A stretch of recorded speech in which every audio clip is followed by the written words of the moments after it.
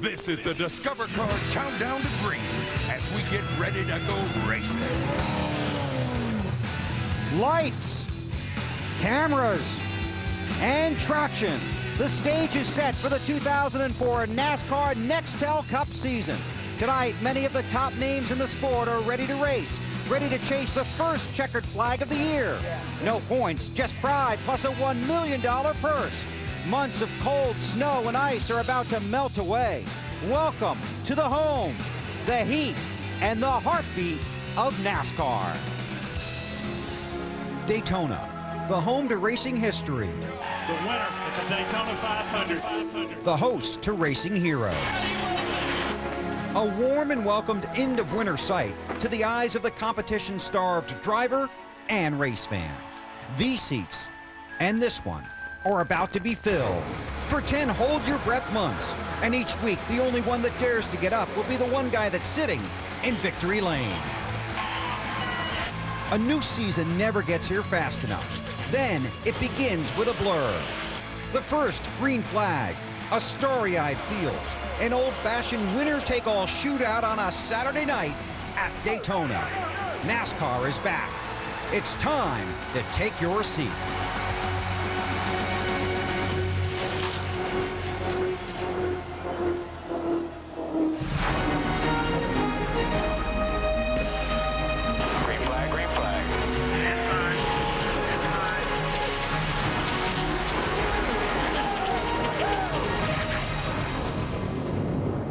TNT Sports presents the 2004 running of the Budweiser Shootout, live from Daytona Beach, Florida. For 62 days, the competitive spirit of race driver and fan has been stuck in park, until now. Tonight, a field full of stars and a world full of fans are ready to put their teams and their screams back in gear. It's February. Ladies and gentlemen, it's time to start your engines. Hi, everybody. The entire TNT race family is proud to welcome you live to Daytona and to the 4th season of NASCAR racing on TNT. I'm Bill Weber. Thanks for having us in for the race. A race that means nothing unless you win it or unless you're a fan. It's 19 guys going 70 laps, more than $200,000 to the winner, and we all get a taste of what's in store next Sunday in the 46th running of the Daytona 500. You've waited patiently since November. Wait no longer. For all you do, this Bud Shootout's for you.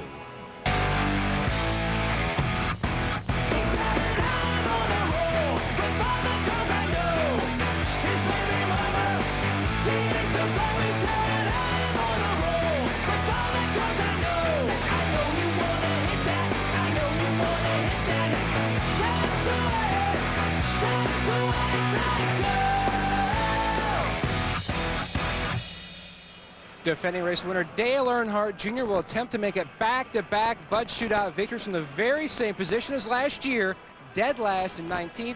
Junior, is your car as dominant as it was last year? Well, it can be. We've got. I think everybody in the field's got a shot to win. They keep closing the gap on us, and it's real evident now. Our car's you know, kind of right there in the middle of the mix. So just happened to get a right pit stop there at the end and come out up front, or come out toward the front, maybe get the help we needed at the end. We got help from Ryan last year to win the race. You're not going to do it by yourself, so hopefully we get that help when it comes time. 3 drivers have pulled off the back-to-back in the shootout before. Junior will try to make it number 4. To Marty Snyder. Two-time Bud Shootout winner Tony Stewart will start 1 spot ahead of good friend Dale Earnhardt Jr. tonight, and so is the plan to lasso that 8 car and kind of help each other get to the front? It's always worked really good for us here at Daytona and Talladega, so you know, we always, if our cars are both good, and he's always had a good car, it's just a matter of whether we get to have a good car. So, you know, the guys on the Home Depot team, they worked really hard last night, and I think we found some things today that are going to make us a little faster. So, you know, we got nowhere to go but forward. You know, having Dale Jr. back there and Jimmy Johnson, I'm sure we're all 3 going to work together and work our way up there. Last year in this race, Dale Earnhardt Jr. and Jeff Gordon started 18th and 19th, but finished 1st and 2nd. Dave Burns. Marty standing by with the Hendrick Motorsports teammates here. We'll go with Jeff Gordon first, who has a much better starting spot than the previous driver you mentioned. Front row, Jeff. What about your car? Good enough to be there at the end? I think it is. I mean, it drove really good yesterday. We made a few adjustments on it, but, you know, every time the car's out front, we had no problem staying there. But there's a lot of guys behind us that are going to be coming in a hurry, and, you know, it'll be interesting to see if we can keep them behind us or you know, what we're going to have to do. But, I mean, I think that this is a long race compared to what it used to be, and a lot can happen. And I'm looking forward to all the challenges that are going to be thrown at us. And if we do get shuffled back, I'm looking forward to working my way back up the front. All right, now, Jimmy, how much do you need this guy right here, Jimmy? How much do you need to work with your teammate tonight? He's behind me. I need him right now. Teammates are very helpful. You know, we've been trying real hard to make it work for us, but the 8 and the 15 have been able to make it work better than any team cars out there. And you know, Junior's by himself tonight, so we'll see if we can beat up on him being a man down and see what happens. But I'm coming from the back, and it's going to take me a little while to get up there, but I'm sure we'll get this Los Monte Carlo up front and have a great night. All right, one way to get into the shootout is to win a Bud pole. Last year, Ryan Newman wasn't taking any chances. The checkered flag waves first over Ryan Newman. Ryan Newman does his talking on the track. He's celebrating in victory lane. It is amazing how this 12 bunch does it. The celebration is on for South Bend, Indiana's Ryan Newman. Would you believe they've done it again? For the 8th time this season, Ryan Newman is the first one to the checkered flag. 8 wins, 11 poles last season. I don't care about that. Congratulations. You got married during the offseason. You and Chrissy. Congratulations. Thank you. That was definitely a big step in my career off the racetrack. So I'm pretty sure everything will work out good for the rest of my life. Were you more nervous on the track or more nervous at the wedding? I wasn't nervous at the wedding. I was pretty surprised. But everything turned out really good. Had a lot of great people there, friends and family, and ready to look forward to this season. Well, that's great. Well, you start 16th tonight, your 3rd shootout. What's going to happen out there? I don't know. Just listen to what those guys had to say. Just look out and watch out and hang on. It's usually always a tough race, and here, just like I think you said at the start of the show, it's all about the money, and it's for the win and for the fans, and everybody's gunning for that first spot. There's no points, and we'll have to see what happens. It's going to be a heck of a shootout. Everybody remembers the 8 wins and the 11 poles, Ryan. You guys had a little trouble getting out of the gate last season. You really can't afford that this time with the 26 race format. Yeah, we had more hang time here at Daytona than an NFL field goal, but you know, just have to see how things happen. You know, you can be at the right place at the wrong time and the wrong place at the right time, and it's just a matter of being right, getting everything right. And you know, Matt and the guys did a great job on the All-Tell Dodge last year, doing that several times, and you know, we're starting all over again here. All right, well, good luck tonight to Mr. and Mrs. Newman and the rest of the season. Thank you. All right, Ryan Newman rolls off 16th tonight. Here's what's in store for Ryan and the rest of the guys in the Bud Shootout. 19 guys go 20 laps, then the caution comes out, and the running order is locked. Cars can pit for routine work during a 10-minute intermission. Then it's a 50-lap shootout. Cars cannot go 50 laps on fuel here, so they will have to stop again. Teams will race on a softer tire this season. That tire is in use tonight, so tire management should be a factor. Caution laps do count, but the final 50-lap segment must end under green. Those are the biggies. The rest of the details as the race roars along. That's the first lap. Here's what's coming up on the Discover card countdown to green. A new season with new stories. We'll check out the challengers and NASCAR's new chase for the championship. Dave Burns discovers there are some stand-up guys in the Budweiser Shootout. And Wally Donovac hits the track to explain the frustration of rush hour traffic at nearly 200 miles an hour. All just ahead on the Discover card countdown to green.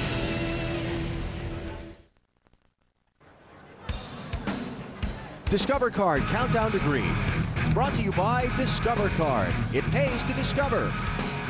And Cialis. And the Discover Card Countdown to Green races on live from Daytona Beach, leading up to the Budweiser Shootout, the opening of the NASCAR Nextel Cup season. No points on the line tonight, but as we talked about, a lot of fun and a lot of money. But as Dave Burns discovered, not every guy is cut out for the shootout. Earning a spot in the Budweiser Shootout is as simple as being the fastest qualifier at any event in the previous season. These guys all won at least one Bud pole last year. Of course, Ryan Newman barely kind of hogged the show with 11 Bud poles in 2003. But some drivers that you might expect to be here aren't. Last year's series champion Matt Kenseth, no poles last year. 28-time pole sitter Ricky Rudd, no poles in 2003. But you say, Dale Earnhardt Jr., he didn't have a pole last year. Surely his Budweiser sponsorship doesn't give him a free bid into this. Well, no, remember, he won last year's shootout, and once you win the shootout, just like any of these guys up here, you're in it for life. Now, perhaps the most interesting story of this year's shootout is a guy who had to earn his way into the shootout twice. And by that, I mean Boris Said. Now, he not only won the pole at the Twisting Turning Road Course in Sonoma, California, but then he entered the race at Talladega Superspeedway because he had never been in a stock car or a truck on a superspeedway. I think the idea was to convince NASCAR and perhaps himself. The likeness of Boris joins us now. Boris, man, I'm happy for you. I'm glad you're in this thing. But it's Daytona. It's under the lights. It's a shootout. What are your emotions right now? I mean, it's indescribable. I mean, this is the coolest thing in the world. And I just want to thank the U.S. Army and USG Sheetrock brand for giving me this opportunity. All my friends at No Fear, Spy, and Intense Mountain Bikes. How about drafting in the pack? What's that been like? It's hard to describe. I mean, it's controlled chaos or uncontrolled chaos. I mean, last night was my first night, and I mean, I think those boys are going to teach me a pretty hard lesson tonight. But I held my own last night, so hopefully if all goes well tonight, I can finish with a decent finish. All right, Boris and all these guys are in the Budweiser Shootout, a race that's almost always won by a paper-thin margin. Bill? Thanks, Dave. Is in his first shootout. He starts behind pole sitter Jeremy Mayfield. Terry Labonte has 2 series championships and one. You're watching NASCAR on TNT.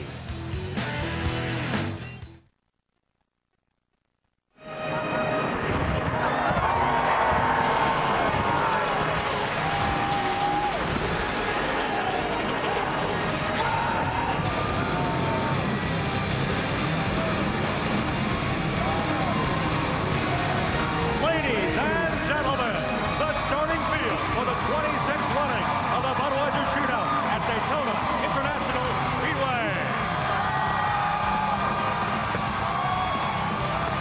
The 19 drivers in the Budweiser Shootout combined to win 24 of 36 races last season. Together, these 19 guys have compiled 323 wins in what is now the Nextel Cup Series. Last season, Matt Kenseth won what was the Winston Cup Championship by 90 points over second-place Jimmy Johnson. 24 of the 36 races last season were won by drivers that finished in the top 10 in the championship standings. Once again this season, it's 36 races. Points are critical every week, every race, for everybody. But how the championship is determined is something that's just a little bit different. With its bold new name and bright new colors, the Nextel Cup Series is racing into a season that brings change and challenge to the front row. The revamped point system will take the top 10 drivers after 26 races and drop them into a 10-race tournament that will determine the series champion. If you're right on the edge of making that top 10, it's going to be real important to get as many points as you can to make sure you're locked in that top 10 to have that shot at the end of the year. I'm just concerned with 10 to go. People might say, hey, it's over if you're not in the top 10. What are we involved in the sport for? But you know what? If you're a real racer at heart, you won't think that at all. If you have 1 or 2 bad finishes in those first 26 races and you end up right there at 10th where you wouldn't have been battling for a championship in years past, now you've got a second life and you have a chance. The focus from February to the finish in Florida in November will be on the men inside their machines. Under the microscope from the first lap will be breakout stars like Ryan Newman and Jimmy Johnson. And Ryan Newman, for the 8th time this season, climbs out of his car in victory lane, and the celebration is underway. Newman roared into victory lane 8 times last season, but failed to contend for the championship because of a sluggish start to the year. He cannot afford that this time. Jimmy Johnson sweeping New Hampshire International Speedway races in 2003. Johnson has shown he is a true title contender and might be the best bet for the Cup among the drivers seeking their first championship. But in their way, Dale Earnhardt Jr., 3rd in the championship standings last season, and racing into 2004, more comfortable and just as confident with new leadership in place at DEI. I feel like I'm the best driver out there. I feel like I'm with the best team. We avoid ourselves of all the mistakes that we make. We can make it happen. The cast of former champions challenging for the Nextel Cup should be quite lengthy. Matt Kenseth is poised to defend his title with a promise of more wins and another solid season.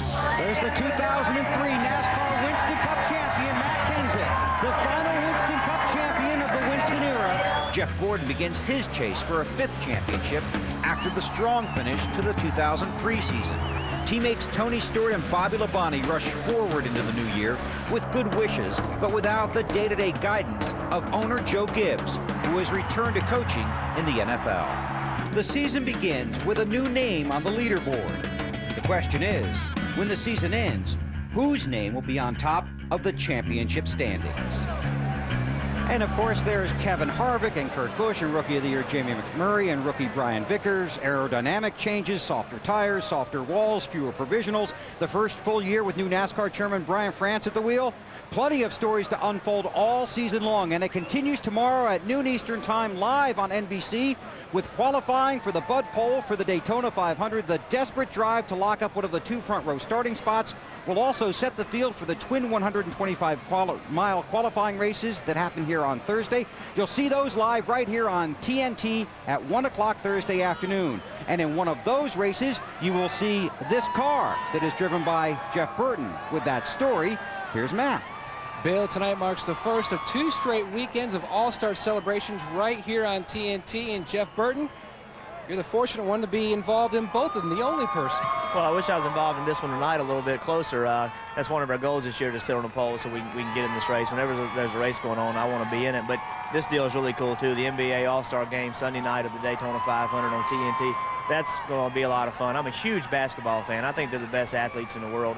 And to have a chance to do some stuff with some of those guys, and then that Sunday night go home and watch that ball game, it's going to be a lot of fun. You've got your posse behind you on the roof. Oh, yeah, man. You know, we got to have Charles and Ernie, and, of course, we don't talk a lot about Kenny because he went to Carolina, and I'm a Duke fan, but we did the pregame show with those guys last Thursday, and then we're going to go Monday night and go see LeBron James play in Cleveland, and real excited about that. So it's been a lot of fun. Been doing a lot of basketball games, and went to a hockey game the other night, and then came home and watched the Duke Carolina game, and then got here and got in a race car.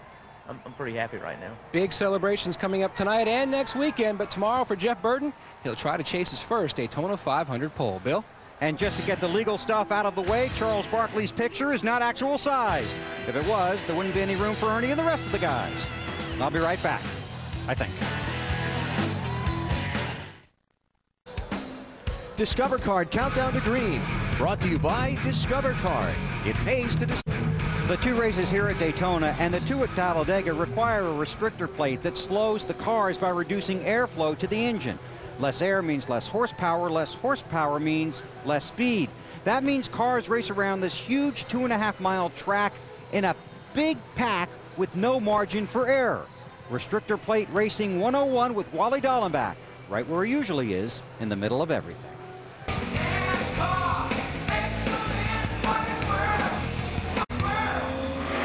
Welcome to Daytona in my Mountain Dew car. Now, we have all sat in traffic before, 35 miles per hour, bumper to bumper, a lot of frustrated drivers. But try this at Daytona. This is a race that you've got to be mentally prepared for, because it is mentally demanding. We got to rely on each other as well as hand signals. So I'm sitting here in the middle of the pack, and I'm concentrating on Jason Jarrett. Now, I want to stay right on his bumper, but I got to also watch what's going on behind me, to the left of me, to the right of me, over there, everywhere. I got to be watching all around me, 360 degrees. Now, if I see some trouble, or I think something's going on up in front of me that might be a little scary, I'll put my hand up like this. That's going to tell the driver behind me, watch out, something may happen. If everything's straightened out ahead of me, I'm going to say, okay, let's go, we're cool. Now, if something bad has happened in front of me, the hand signal's going to be like this. Whoa! There's something big happening in front of me. Check up, I don't want you running in front of me. I'm going to do the best to get through this wreck. Now, I'm on the outside, I'm chasing this guy in front of me, but all of a sudden something happens up ahead of me, and I got to check up. I got to move way down here to avoid it. There's old Frank. Frank's got no place to go. He's got to be careful. Sometimes you get cars together. That's when the chain reaction happens. That's what causes the big wreck. And our thanks to Frank Kimmel and the rest of the ARCA guys that were brave enough to get out on the track with Wally. Because more cars push more air out of the way, cars that race together will race faster around this track than a car that's out there by itself. You'll see that demonstrated tonight at speeds approaching 200 miles per hour. There are 7 former series champions in this field tonight. Let's meet 3 of them, starting with Marty. Bill Elliott making a record 19th Bud Shootout start tonight, but starting your first series as a part-time driver every race this year. for you is precious, Bill. How big would it be to win tonight? It'd be big. I mean, for this whole race team and what Ray's put together the last 3 years, it would be big. And, you know, not going on and running the 500 on Sunday, it'd be a special night for us. After this, his next race, Las Vegas in early March. Dave? Daytona International Speedway has been historically very good to Dale Jarrett. 4 wins in addition to your 2 shootout victories. Is the car good enough to get you back on the winning track, DJ? Yeah, I think the car's good enough. We just have to get position. Yesterday in practice when we were out front, we were very good, but passing still difficult. So starting back here, we're going to just see what we can do. Make as much ground up here as we can and try to make as much up in that last 50-lap segment coming on to pit road and getting off of pit road and see what we can do with them. Great, thanks, DJ. Let's go to Matt. 98 Bud Shootout winner Rusty Wallace, a new tire here tonight. Rusty, does that change when you want to make that winning pass? Junior did it with 4 to go last year. Well, if he did it with 4 to go last year, I think I want the best tires at the end of the race, probably. I don't want those guys ganged up behind me with fresher tires than I got, so I don't know what the strategy is. Larry and Matt Borland are talking about it right now. They're working together really good. I'll let those guys make that decision, but I think I got one hell of a good hot rod tonight. I feel good about it. He starts that hot rod from the 11th position. To Marty Snyder. Kevin Harvick in just his second Bud Shootout. So who do you have to beat to win this thing, Kevin? First thing we got to do is not let the driver beat himself. So this GM Goodwin Chevrolet's been pretty good every time we've ran it. So everybody's got to beat. You got to beat everybody in this deal with the way the rules are and everything. So it should be fun. Driving the car that took him to 4 top 10s at restrictor plate races last year, Bill. Thanks, Marty. This is the 26th running of the Budweiser Shootout in a variety of forms. Last year, Dale Earnhardt Jr. came from 19th to win it, the deepest in the field any winner has ever started. Now, before Junior, the deepest any eventual winner had ever started was 15th, twice. Neil Bonnet in 1983 and Dale Jarrett in 2000. In fact, in 2000, Dale Jarrett won the Bud Pole for the Daytona 500, won the Budweiser qualifying race for the shootout, then won the shootout, and a week later, he won his 3rd Daytona 500.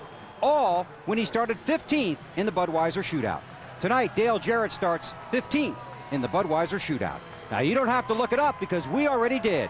The countdown is at 0, and the Budweiser Shootout is next. This has been the Discover Card Countdown to Green. Let's go racing.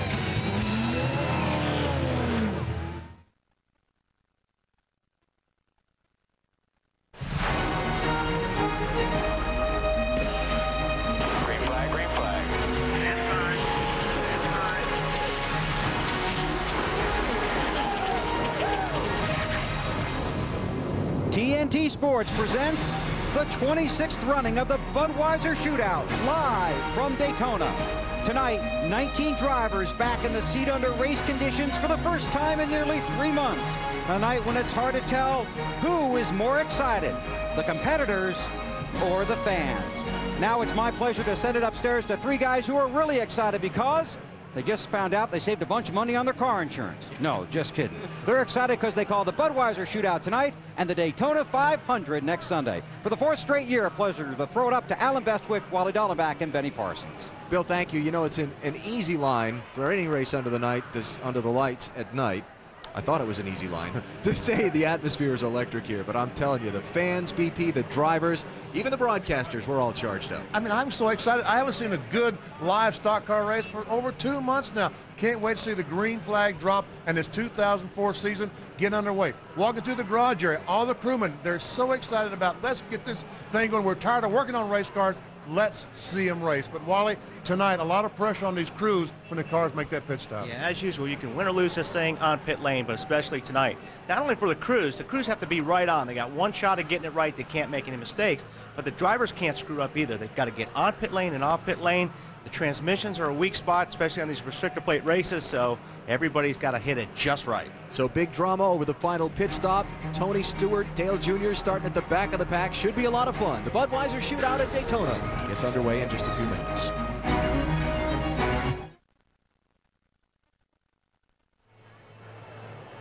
The Budweiser Shootout at Daytona, the dash for cash among last season's fastest drivers, gets underway shortly here at the World Center of Racing. Let's go trackside for tonight's opening ceremony.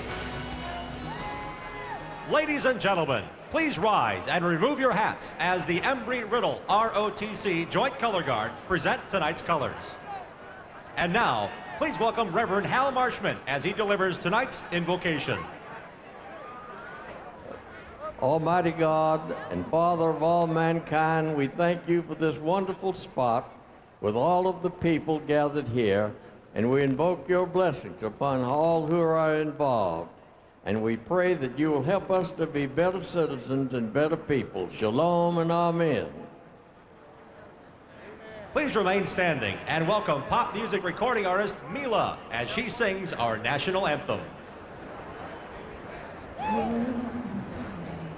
Can you see by the dawn's early light what so proudly we hailed at the twilight's last gleaming, whose broad stripes and bright stars through the perilous fight o'er the ramparts we watched was so gallantly streaming, and the rockets' red glare, the bombs bursting in air, gave proof through the night that our flag was still there. Oh, say does that star-spangled banner yet wave o'er the land of the free and the home of the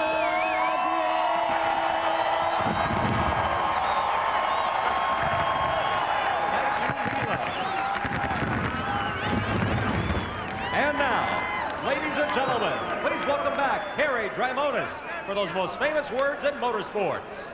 Drivers, start your engines!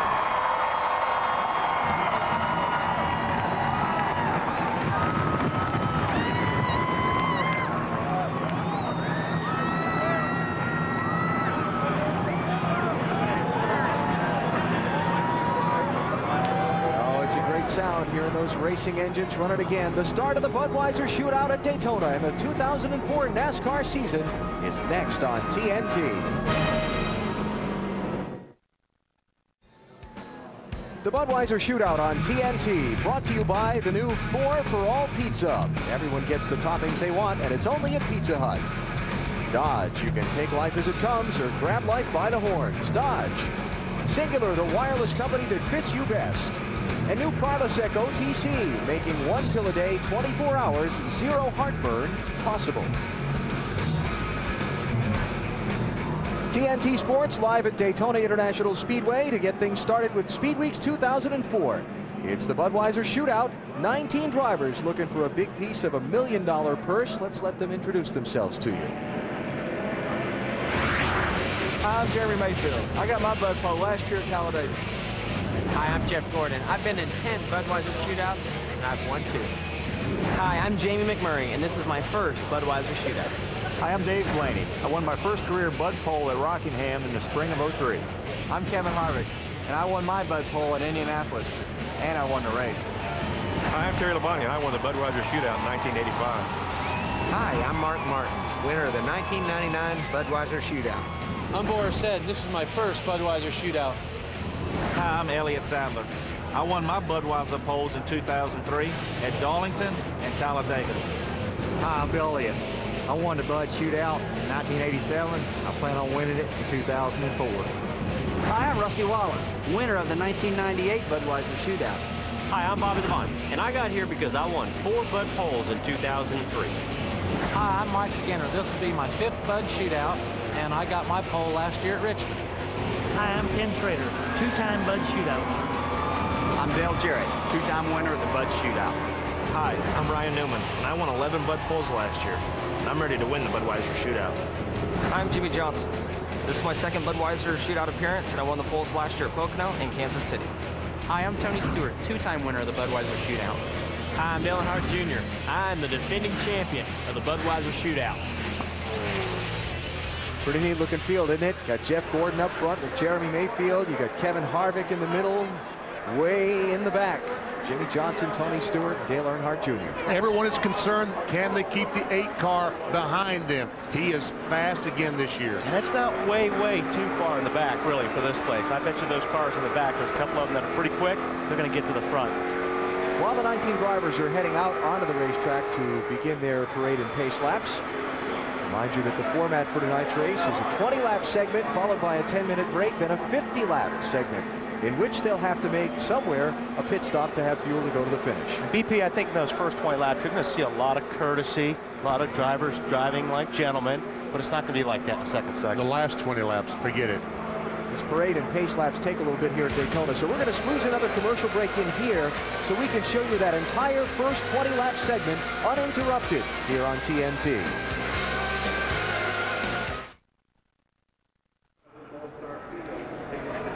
The 26th running of the Budweiser Shootout at Daytona is set to go. The King of Beers putting up big money for the Kings of Speed to get this season started. Before the green flag, let's check some final stories from pit road. Matt Yoakum, you're first.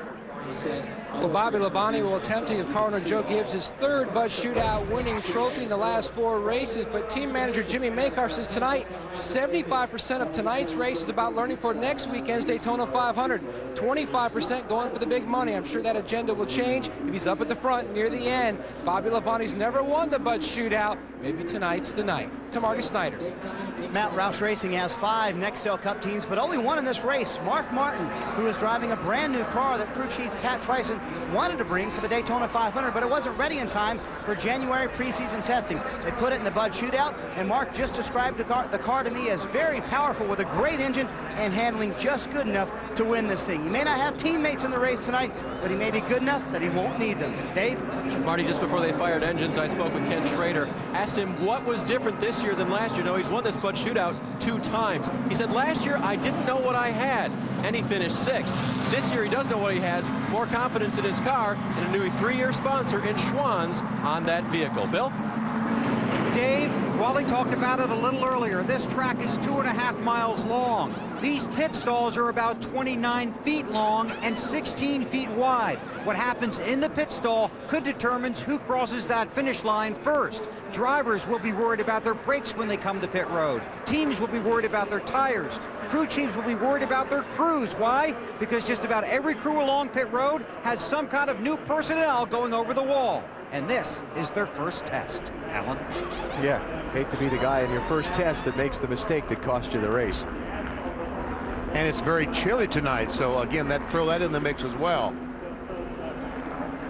Let's talk about first night out for a driver. He's had some practice between Friday and today. Does he have jitters right now behind the wheel before he starts? I don't think he does, only because these guys have been in race cars all winter long. It's not like they've really just laid back for 2 or 3 months, and now this is really the first time back in the car. I think they're ready to go. They're excited that it's getting started again, but I don't think there's any jitters. See the guys weaving the car back and forth, trying to get those tires, a little bit of flex in them, so when they go down in turn 1, be just like they have practiced. Just update you on a couple of rules for the evening to remember. On an initial start of a NASCAR race, the drivers come across the start-finish line double file, and the second place guy at the outside row can't beat the inside pole guy to the line, and you can't pass before you cross the stripe. Well, it's going to be that way on all the starts tonight. All the restarts will be double file, but that guy on the outside can't beat the guy on the inside of the line, and you can't pass until you cross the start-finish line. That's different from a normal race. Sometimes you may forget that when the rules change like that. And you say, why doesn't Dale Earnhardt Jr. just lay back, give him a good start, and pass about 10 of these guys coming down to the line? Because you can't. You got to cross the start-finish line in the position you start in. And one other thing, that yellow line on the inside of the racetrack, remember at Daytona as well as at Talladega, that's out of bounds. You can't go below that line and advance your position. If you do, you're penalized.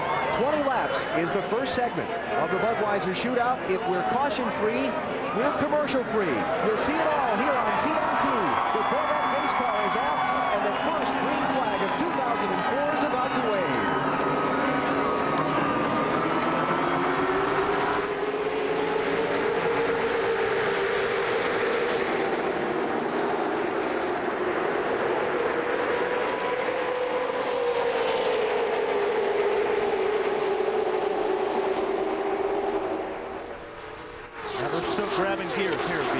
takes about a lap or so to get completely up to speed. Probably a lot of these guys are grabbing high gear right about here. That's Bill Elliott that shuffled wide in that red car for Ray Evernham. Almost in contact as these cars came off the second corner. Mayfield and Jeff Gordon up front. We've got to figure out which line is best tonight. The inside, outside. So far, it's pretty even. You just don't want to be in a line by yourself. It's like Bill Elliott up there by himself. You go backwards in a hurry. Jeff Gordon leading lap 1 by about a fender. But here comes Mayfield back on the inside. Bobby Labonte out. Or said they're in the middle. Black car, the U.S. Army machine. And he said to himself, now, what did I do wrong to get in this position? It's not where he wants And your to answer would be, he wasn't looking in the mirror. Got to be careful, especially when you get into these corners here. Guys will go up high, and they'll put you in the middle. Look at Bobby Labonte's car darting around the green car in the middle. And that's exactly what Schrader just did to Bobby Labonte.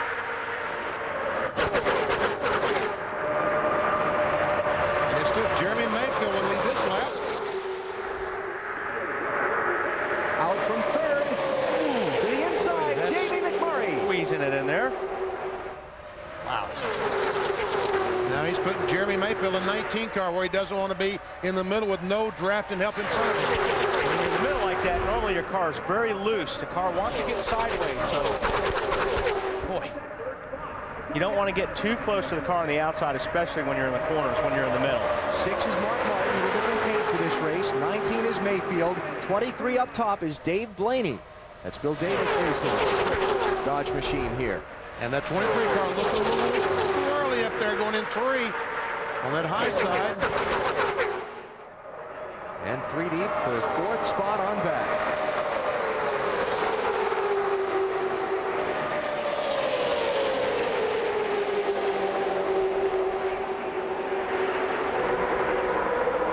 You got to be really paying attention to all around you right now.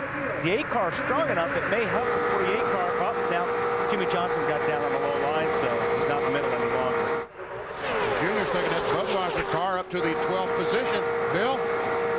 Benny, I know you talked to these guys in the garage leading up to this race, very confident in this car, this brand new car that Earnhardt Jr. is driving, just a tick slower than the car they have entered in the Daytona 500.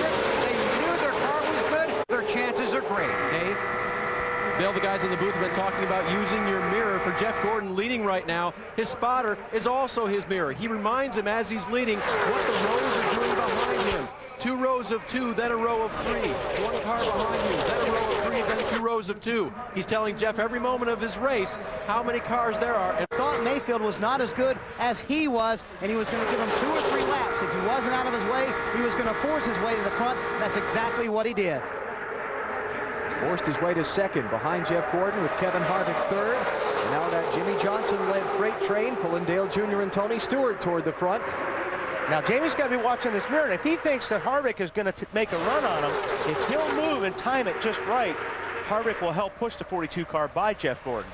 And the spot that you see from under the 42 car, just the car bottoming out, not really a problem unless it is too hard, and then it will upset the car and bother the driver. Our aerial coverage tonight provided by Budweiser, the king of beers. So Jeff Gordon leading, Jamie McMurray 2nd, Kevin Harvick 3rd. And Gordon low to block as McMurray took a quick peek under him. Marty? Jamie McMurray and Kevin Harvick had a conversation right before they got in their cars and kind of agreed to work together. They think they're both fast for this 20-lap segment, so we'll see if the agreement holds up for the entire 20 laps. Well, that agreement almost went out the window off the trioval because Jamie McMurray in that 42 car, he wants the lead. He was trying to look under the 24 car. But if he pulls out and he doesn't have help, he's going to lose all that and more. Junior kind of got separated from Jimmy Johnson by Mark Martin, and his progress kind of stalled out there, huh? And here comes the 38 car, Elliott Sadler, who is very optimistic about his chances tonight and next Sunday as well.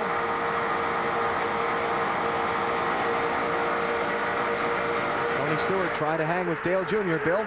That's a good way to put it, too. Try and hang. This team has struggled with this car and with their Daytona 500 car since they got here. Not very pleased with how it's performed, but optimistic that with a little help, Tony might be able to get to the front. A lot of these guys talk about the first 20 laps being a feeling out process, knowing where your car will run, how it runs in certain places, and who you can and cannot follow. I'd say we're learning some pretty serious lessons here in this pack. And that's right, what Bill's talking about, who you can and can't follow. There are going to be cars out there that you get behind that your car drafts really, really well with for whatever reason. So you're trying to look for somebody that is going to help pull you along and vice versa. And there may be a car you get behind you, just your car doesn't feel right behind that car. So therefore, if it's a Dodge, you don't want to around any Dodges. And here goes Junior up on the outside of Johnson, a power move on the outside. Heck of a run there. Got some help from Elliott Sadler, the 38 car. Johnson shuffled back in that middle lane. Now with Junior coming on the outside, you may see one of these guys in second or third jump out in front of Junior, try to help get a push to the front. And Jimmy Johnson's got to be thinking, okay, I pulled you all the way up through that traffic, and you left me. Looks like Junior might need someone in front of him to really make that Budweiser car go. Johnson trying to find a line there, either in front of Tony Stewart in the outside lane, or down on the inside. But it's Boris Said that's there, impeding that line as far as him moving into it.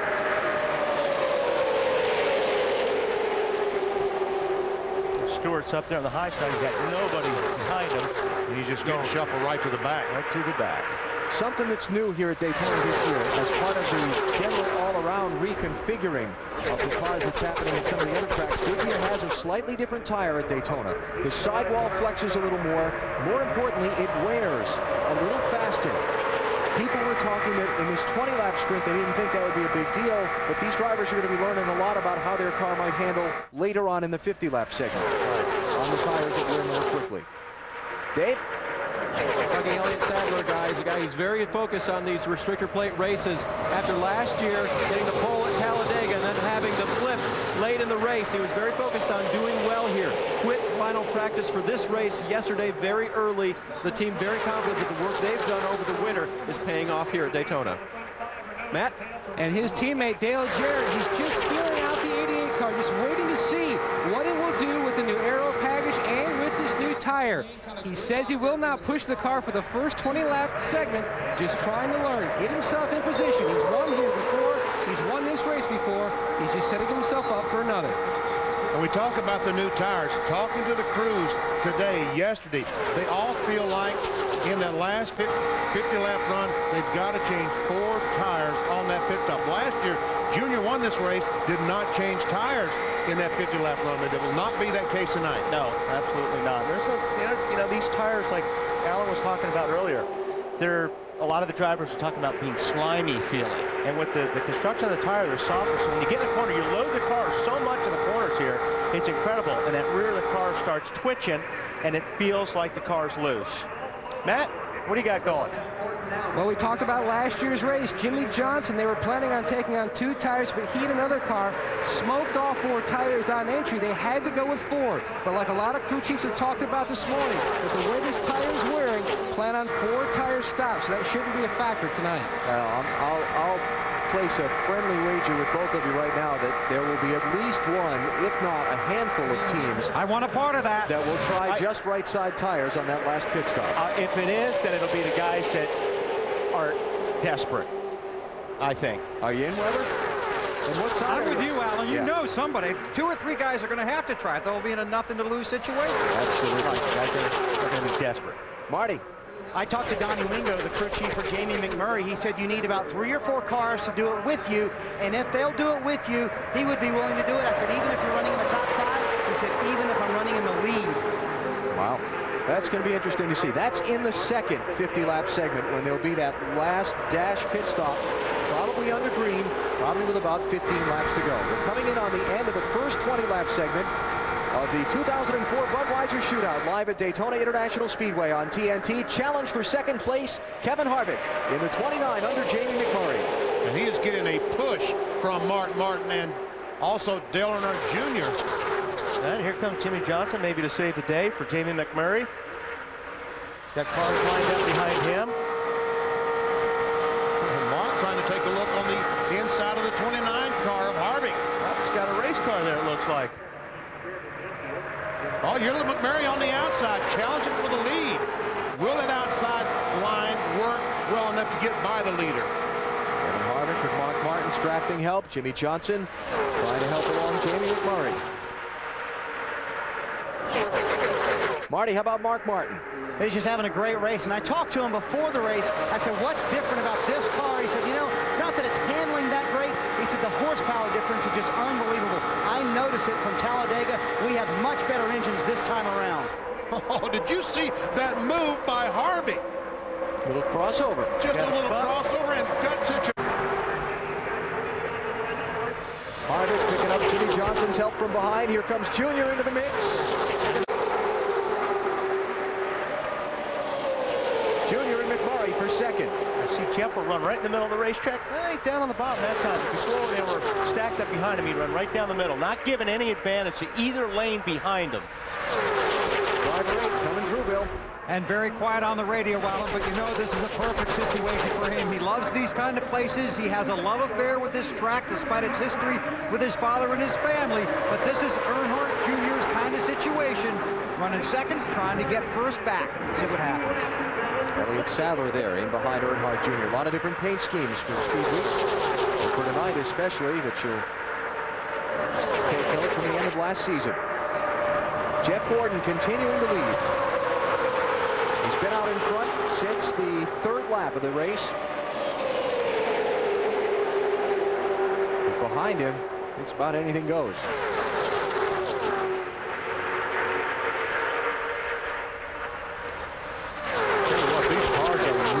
Moving around. Just noticing that too, DP. Maybe, I mean. Oh, here's Junior. Laps. Junior going for second spot. McMurray on the outside.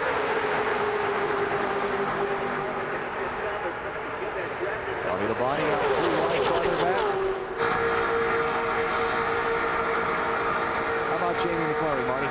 Having a really good race, saying nothing on the radio. He's driving car 005 for Ganassi Racing, more popularly known as Fender Puller, the one Sterling Marlin got out in the red flag in the 2002 Daytona 500, tried to pull a fender out. Sterling was watching Bud Shootout practice yesterday with Jamie, said that's my favorite car. I wonder why he hasn't, not me.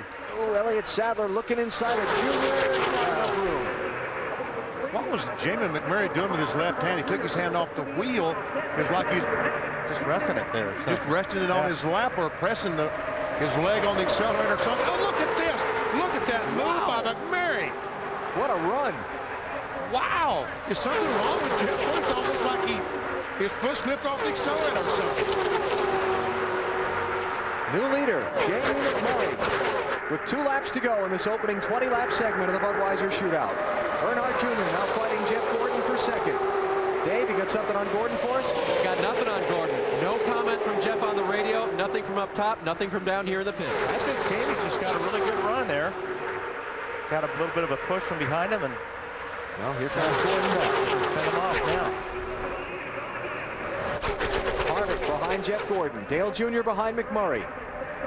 That Jeff Gordon, we've not seen anyone be able to use that outside line to take the lead. Can Jeff Gordon do it? He has some help from a fast car of Harvick. I wonder if Gordon's car just kind of got darty there off of turn 2, and McMurray just got a... I think he was looking for a different place to run, Alan. I think he wanted to try out some other stuff there. Just because he was out front for a long time, you got to see how your car runs. Just wanted to get up in that outside lane and see. Could he have moved up to try to help Harvick and his team car of the 48 get closer to the front? Yeah, there's a thought too. Johnson's behind him in that lane. Final lap of this opening 20-lap segment of the Budweiser Shootout. McMurray and Gordon. Double wide for the race lead. Oh, he's got his teammate behind him now, Jeff Gordon. Looks in the mirror. After they cross the finish line, the caution flag will be waved, and that's the way they'll line up for the beginning of the final 50-lap segment of tonight's race. And they will restart double file, not single file as we normally see in NASCAR racing. So Jamie McMurray getting by Jeff Gordon late in this opening 20-lap segment. He will lead as they come to the caution flag and the conclusion of this opening 20-lap segment. Caution's out, field is frozen. Good job, Jamie. All right, now you got to give your guys the information. Here's what we got to do. Here's the adjustments we got to make. I think the car's going to be real good at this point with this move, these changes. So this guy's going to be real busy now trying to make these adjustments. And they want to get back to the pits as quickly as they can so they can check the temperature on the tires, try the wear on the tires to find out what they need to do these cars, along with the feedback from the drivers you talked about, Wally. Pit road going to be closed this time. They didn't want to try and put the pace car out in front of that pack, so there'll be another lap around the racetrack before they get back to the pit lane. Jamie McMurray leads, Jeff Gordon second, Kevin Harvick third, Jimmy Johnson fourth, Dale Earnhardt Jr. in fifth position. The opening 20-lap segment of the 2004 Budweiser Shootout at Daytona is finished. Getting set for the 10-minute break and then the final 50-lap sprint.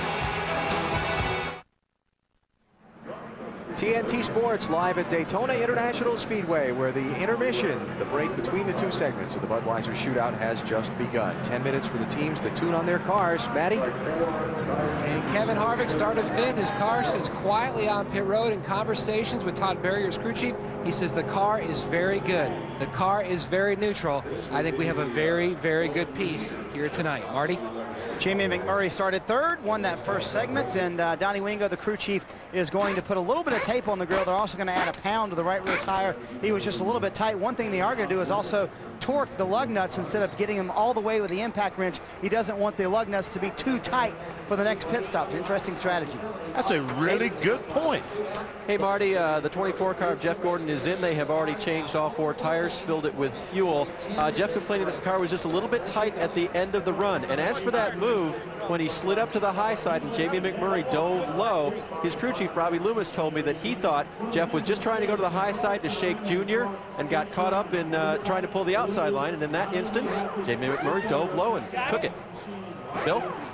Dave, they're torquing the lug nuts on the 8 Budweiser Chevy of Dale Earnhardt Jr. After the caution flag came out, a very calm but very concerned Earnhardt. He called his car out of control. I have no grip on the front or the back. He said he doesn't like the aero package. I don't like this body. Track bar, air pressure adjustments for Earnhardt. Well, he's got a different car for the Daytona 500. Maybe it will be better for him. He told me that this morning he felt like that the 500 car was better than this one. And okay, why would you, how do you choose the car? But you choose your best stuff for the Daytona 500. Right. Opening 20-lap segment of, all right, Bill, go ahead. You got some more on Junior for us? Well, just to follow up on what Benny was talking about, the goal when they came down here to test was to make this car the faster car, but it didn't work out. The two cars Tony Eury Jr. told me this afternoon are very similar, so that might raise your concerns about their Daytona 500 car, but they got a little time to work on that, Benny. Yeah, they do. 4 lead changes among 3 drivers in the opening 20 laps of the race. Jeff Gordon led the most laps, 16 of the 20, and Dave's with him now. And yes, we are with Jeff. Jeff, 16 of the 20 laps were yours, and then on the backstretch, what happened?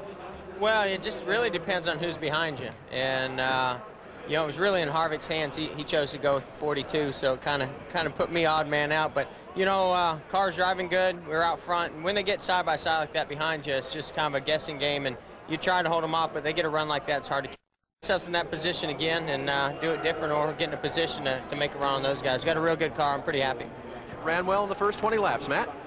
And Jimmy Johnson, his teammate, talking to his crew chief, Chad Knaus, about the car, the little nuances. They made a small chassis adjustment. The car, though, very good. They felt like this car was very strong in both practice sessions yesterday. He could go from the back to the front when he needed to. Marty? Jamie McMurray, via a couple of bold moves, won the first segment. And tell me about that initial move, Jamie, to take the lead. That was pretty brave on your part. Yeah, the 29 gave me a big push. I talked to him just right there before the race, and he said he would work with me. So our car is really good, though. I mean, I'm pretty excited. We struggled at tracks like this, and to run that well, that's pretty cool. Do you want to work with the 29 in the second segments, and do deals really hold up in that last 70 laps? Yeah, I mean, I don't care who I work with. I mean, you just have to get with somebody and hope they'll help you, or you know, try to help somebody, whatever you think will help you the most. But It's going to be a lot different, I think, in the next 50 because the tires really fall off about lap 18. And, you know, we're going to have to run at least, I think they're going to try to run about 25 laps before we pit. The last 50, we should say. And remember, crew chief Donnie Wingo told us they would maybe take 2 tires even if he was leading. And now he's not so sure. Bill? Down here on pit road outside of Dale Earnhardt Jr.'s car, I'm listening to him. He is talking back and forth with Tony Eury Jr. on the radio, discussing the air pressure in the tires and the tire wear. We'll lean in here for just a second. You weren't too pleased with the handling of your car there, Dale.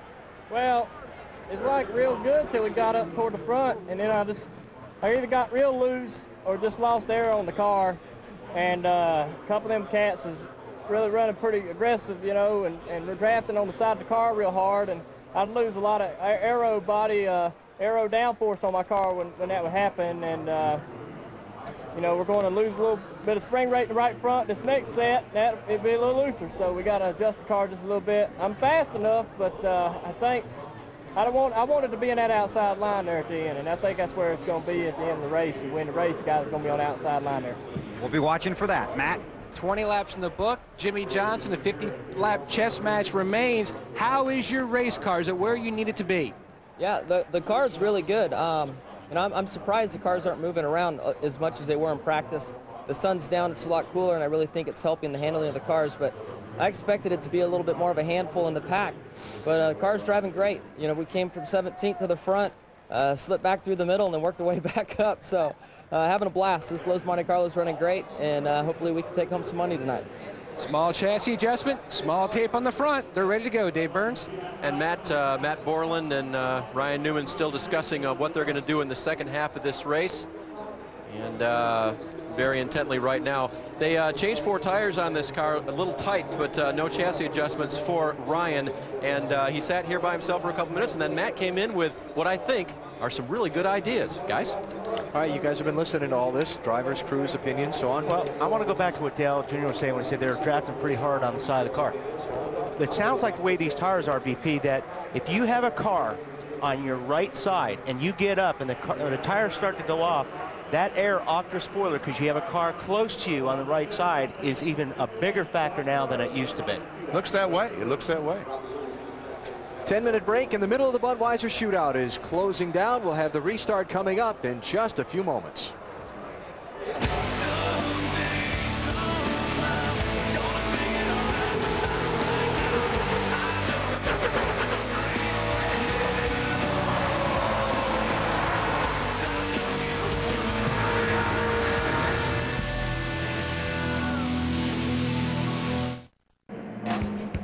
Here's tonight's Cialis key moment so far, the late stages of that opening 20-lap segment. Lead change. Going in turn 3, McMurray, the 42, gets such a push from the 29 car. He said, man, what a push. That guy that just blew him by Jeff Gordon in the 24 car. So after Jeff Gordon led 16 of the 20 laps in that opening segment, McMurray led the final 3 and will be out in front to pace this field at the restart for the final 50-lap segment. Is this fun or what? This is good stuff. This is now. really, really good stuff. Throw in the tire wear, the added distance in this last 50 laps, the green flag pit stop that's likely to decide the thing. You got a lot of great action still to come. Man. All right, the 19 drivers rolling their cars back out onto the racetrack. Take a break, come back and get you ready for the restart of the Budweiser Shootout at Daytona.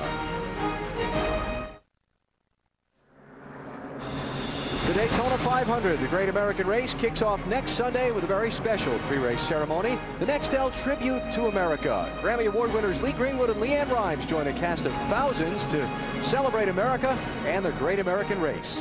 It's the Nextel Tribute to America next Sunday during coverage of the Daytona 500 on NBC. Me, you, Wally, and President Bush. Yes, sir. How about that? The President's going to be here for the 500 next week. That should make an already exciting day even more special. 2 laps of pace car action before the green. Let's take a break, come back for the restart of the Budweiser Shootout.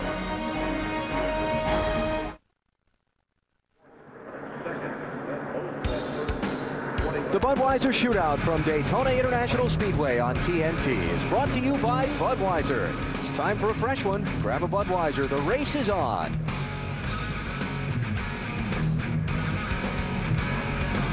And the cars are on the track a lap away from the restart for tonight's Budweiser Shootout. Featured part of deciding the winner of this race will be what will likely be a green flag pit stop with about 15 laps to go. Remember, in last year's race, they came charging to that pit entry about 5 wide. Yeah, you remember this, BP? I do remember this, and NASCAR said you can't do that anymore. See the cones there? Here, watch what happened last year. You mean mistakes, easy All these guys come diving in the racetrack, and they're all over the place. 3, 4, 5 wide. That's a bozo no-no now. Yeah, what? Bozo no-no. Because now these cars, once they get to those cones, they have to be single file entering pit road. You can't do that. If you do, you will be penalized. Somebody's going to blow that and take themselves out of a chance to win this race. Another thing you got to be careful of, a lot of times happen here if you're coming off the racetrack hot and you get on the brakes, it's easy to lock a tire up getting in. So got to be careful of that. Half a lap from the restart, Bill.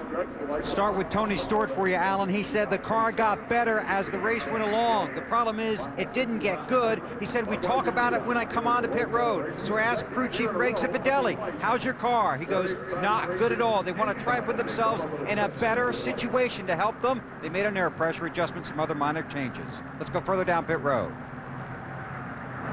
Bill Mark Martin says they have a car with great power and a great handling race car. He said the middle is, quote, very dicey, but if you're brave enough, it could play to your advantage if you have someone helping you, Dave. Marty, the 38 car of Elliott Sadler, very good. Only a slight tape adjustment on the front. They added tape, slight chassis adjustment for a little tight condition. Crew chief Todd Parrott has been on and off the pit box talking with the guys next to him about pitting, when they're going to do it, and how to stay out of each other's way. Matt? Kevin Harvick told me moments before he pulled off pit road his car was very comfortable. He was extremely pleased with the fact that he didn't develop a push like some other drivers had. I asked him, where is the car the best? He said, off the corner. I'm like a rocket. I said, are you better up high, in the middle, or down low? He said, Matt, my car is good everywhere. Down low, in the middle, or up high. My car is just that good. Car owner Richard Childress has 6 Bud Shootout wins. Maybe he'll get number 7 tonight, Alan. 50 laps from the checkered flag. 19 drivers rather, about to start lap 21. And I think he can get away with running in the middle of this pack right now on pressure tires. I think once you get some laps on these tires, I don't think you're going to be good in the middle. Good start for Jamie McMurray. Well, we're going to try to answer all these questions in the next 50 laps. And answer a lot of these questions the teams have about their cars this year with a new tire. That's right. What we'll see people do when they make that switch. See anybody try fuel only, and how many people will try 2 tires? And if you don't have a teammate, I think you need to find one right now. I think you need to start looking at guys that are going to help you for the rest of this segment, because you're going to need the help at the end. And Elliott Sadler is hung in the middle as Labonte goes blowing by the 38 car. And Newman now up to the outside there. Bobby Labonte to 5th. Well, trying to take 5th from Junior. Except he didn't have any drafting help anymore. That's Dave Blaney in the 23 car. He won his pole last year in the 77 car in Rockingham, but Bill Davis gave him a ride in the 23. Here he is. Currently in the 7th spot. These guys, front 5 guys, just stay in line while these other guys behind them are side by side. They may be able to put some distance between them. For 2nd place, but not quite on Harvick as we follow that race for 6th. Thought Gordon had a run on Harvick here for 2nd.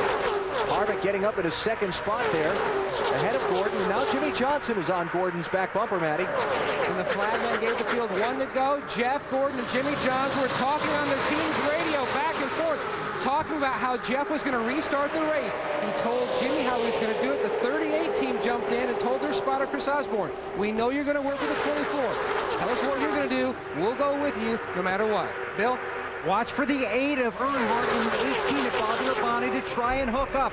The 8 car needs some help getting to the front. He needs somebody to push him. Those 2 cars worked together well yesterday. Tony Eury Jr. told me during the intermission they want those 2 cars to try and run together. Can't get there right now. Marty.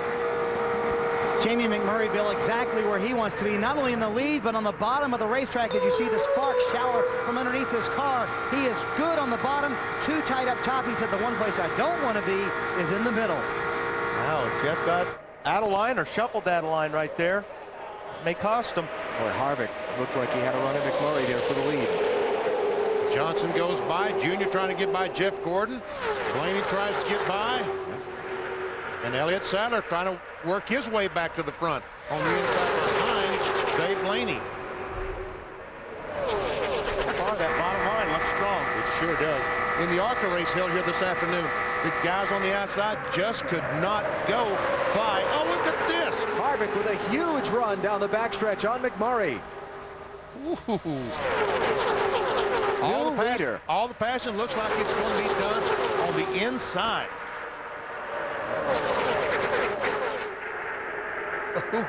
You know, McMurray off of turn 2 got himself a big run, and it's like he got too far out in front, and that's what caused Harvick to have that rush at him. That 8 car is strong, Bill. And the 8 car, Dale Earnhardt Jr. trying to stay on the bumper of the 48. Not much conversation under green, but before they went back to racing, this was the conversation between Earnhardt Jr. and his crew. Can you tell me the strategy you want to holler at me later about that? The 20 and 18 one up into them lap 51.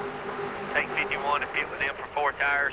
All the inner cars are going to stop on lap 45 for 4 tires. So we can kind of do with whichever one we want to do here.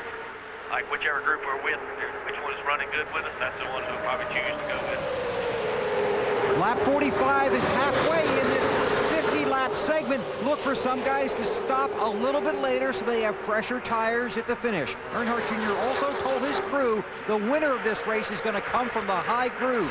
But he hasn't looked like that so far in this segment. Boy, it sure has. It looks like the inside groove is definitely the place to be.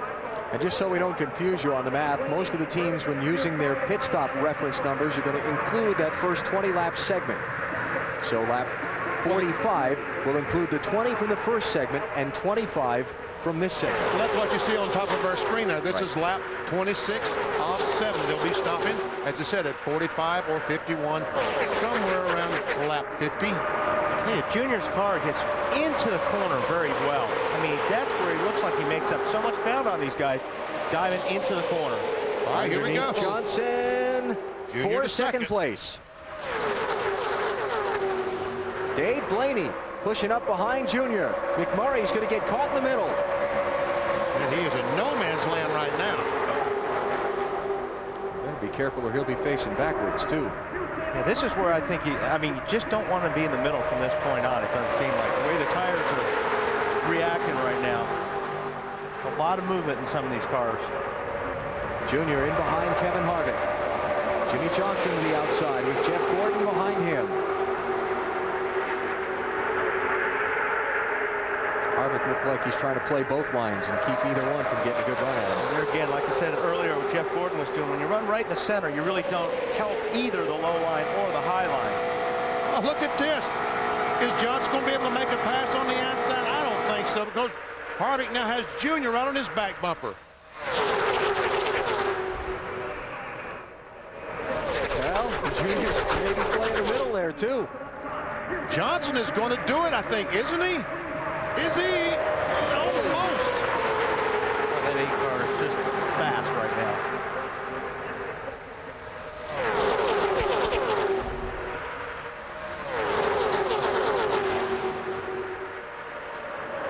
Kevin Harvick into this race is the Bud Pole winner from the Brickyard 400, a race he went on to win last August at the Indianapolis Motor Speedway.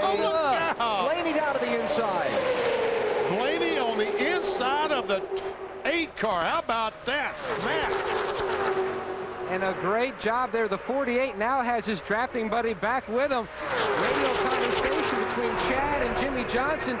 Jimmy was saying, you know, some guys may take on 2. Chad said, on our last stop, I want to do 4. Somewhere around that lap 45 to 47 mark. Harvick, they can go to lap 51. Now they're chasing Dave Blaney now. How about that Blaney to the lead? Marty.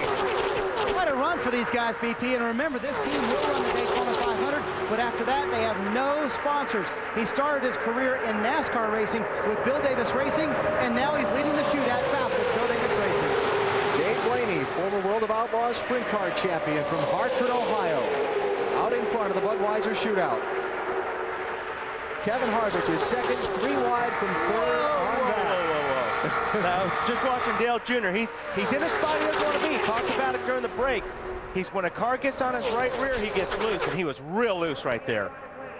And being shuffled way back in that middle line. He's got to get out of the center and start all over again. He needs to get back in either the high line or the low line.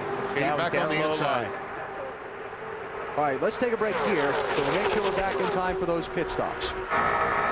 Dave Blaney is out in front of the 2004 Budweiser Shootout at Daytona. You're watching NASCAR on TNT.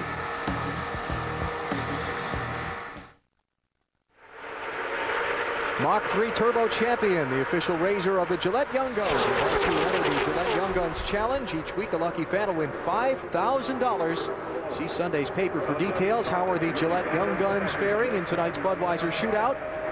Well, it's kind of hard to say right now because they're going to the front, going to the back, coming back to the front. Believe it or not, Elliott Sadler, wasn't he leading the last lap? He was leading the last lap, but right now, Terry Labonte, Texas Terry in front. The field very tightly bunched together. The lead kind of accordioning. Dave Blaney was leading, got passed by Elliott Sadler, who got passed by Terry Labonte. Then Blaney starting to come back to the front, and Sadler's been shuffled all the way back to 18th from the lead. I think you get in the center right now. It looks like these guys just get out of the throttle because you can't run in the center.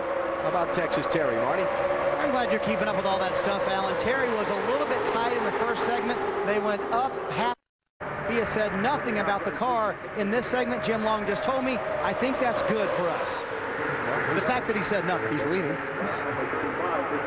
Second place, is that driver 8 on the outside? And that's where he's, sorry, Alan. That's all right, it is. Here it comes. That's where he said he wanted to be. Tony Uri Jr. told me before they went back to green, they've had the wrong rear bar in the car. It's too small. He said any success in this car tonight, it's all driver because they didn't give him the right setup. Wow. Rear bar, huh? Rear bar at Daytona. Boy. And that is a surprise for you. That's a surprise for me. How about Elliott Sadler, 19th? Yeah, really tough for him. He radioed in. He said, it got so loose, I just had to get out of it. He said, I'll try to work my way back up. Got around all those cars in the center. He just lost the downforce on the car, and it was all over, just like on ice. And you're better off just like Junior did. Get out of it, get back in line, take another run at it.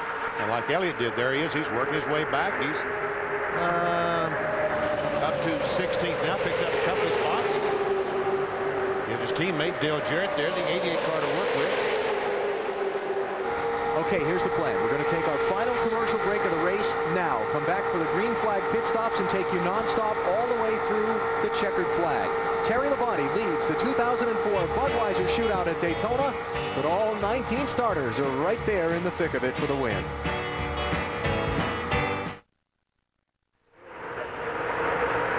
The 26th running of the Budweiser Shootout at Daytona, live from Daytona Beach, Florida on TNT. 39 of 70 laps, now 40 of 70 are complete. Coming up on the dramatic final pit stops, and then the all-out sprint for the checkers, and the $210,000 winners payoff.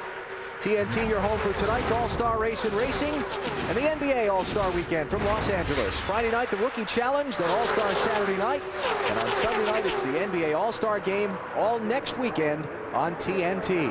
Okay, now, Benny, it's got to be some communication when everybody's going to come in, because you want to come in together. That's right.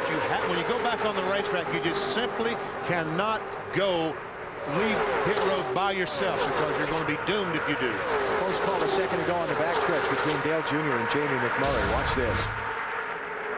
McMurray in the 42, Jr. in the white and red 8.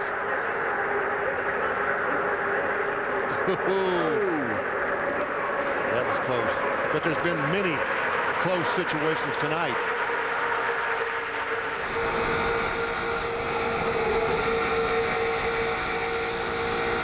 Yeah, they leaned on each other, didn't they? They did. At 190 some miles an hour. Terry Labonte leads. Jeff Gordon is second. Kevin Harvick, McMurray 6th. 7 different leaders in this Budweiser Shootout so far, and we've only run 42 laps. First event, of course, of the NASCAR Nextel Cup Series era. Then a great start to Speed Weeks 2004. So what do you think, Marty? When are we going to see Terry Labonte come to pit road? Well, the plan was originally lap 45 for the 5 and 24 to come down pit road. Jim Long is just smiling at me now, will not tell me exactly when they're going to come down pit road, but they're still looking around lap 45. It'll be a 4-tire stop. 22 years ago tonight, Terry Labonte made his first Bud Shootout start. He started first, finished second that night, Dave. Marty, Jeff Gordon's car, his teammate, has gone just a little bit loose right now, and the temperatures on the car have gone up considerably because he's been running in the pack and because they added some tape to the front of that car. Matt? Jimmy Johnson has climbed all the way back from 15th to 5th. A crew member from the 5 came down. He was discussing with Chad Knaus exactly what lap they're going to pit. So there's no confusion. They said they will come by and take a certain lap number and come in the very next time. Expect him in about 4 laps, Bill. They're just telling Dale Earnhardt Jr. they're going to take lap 49 on the track, come in on 50. Jr., after that incident on the backstretch, said we're no good up here. He didn't mean it at the front of the field, he meant in the high groove. And Benny and Wally, that bar I was talking about in the car was the front bar, not the rear bar. I stand corrected. Thanks. That makes a little more sense. That makes a little more sense. Yeah. Because I figured I'd missed something down there yesterday if they're putting rear bars in these cars here at Daytona. So here they come to complete lap 44 and begin lap 45. So not this time, but next time by, we may see the beginning of some of these green flag pit stops. Marty? They're working on the strategy on the radio right now. 7 laps from now, 4 tires for the Hendrick teams. So on lap 52, they plan on coming in. Wow. So who is going to pit with Junior, you think, on lap 50? Because these cars are about a second and a half faster running together than they are by themselves. If Junior... Right, BP, and which means he'll lose the draft. That's right. He's not coming in by himself. I think I'd be waiting to come in with somebody in front of him, just to be sure. Right now he's behind Jimmy Johnson. Racing to third with Kevin Harvick is Johnson. Terry Labonte and Jeff Gordon are out in front, single file, and the rest of the field double wide from there on back. There's that word I like so well. Free. Free. There you go.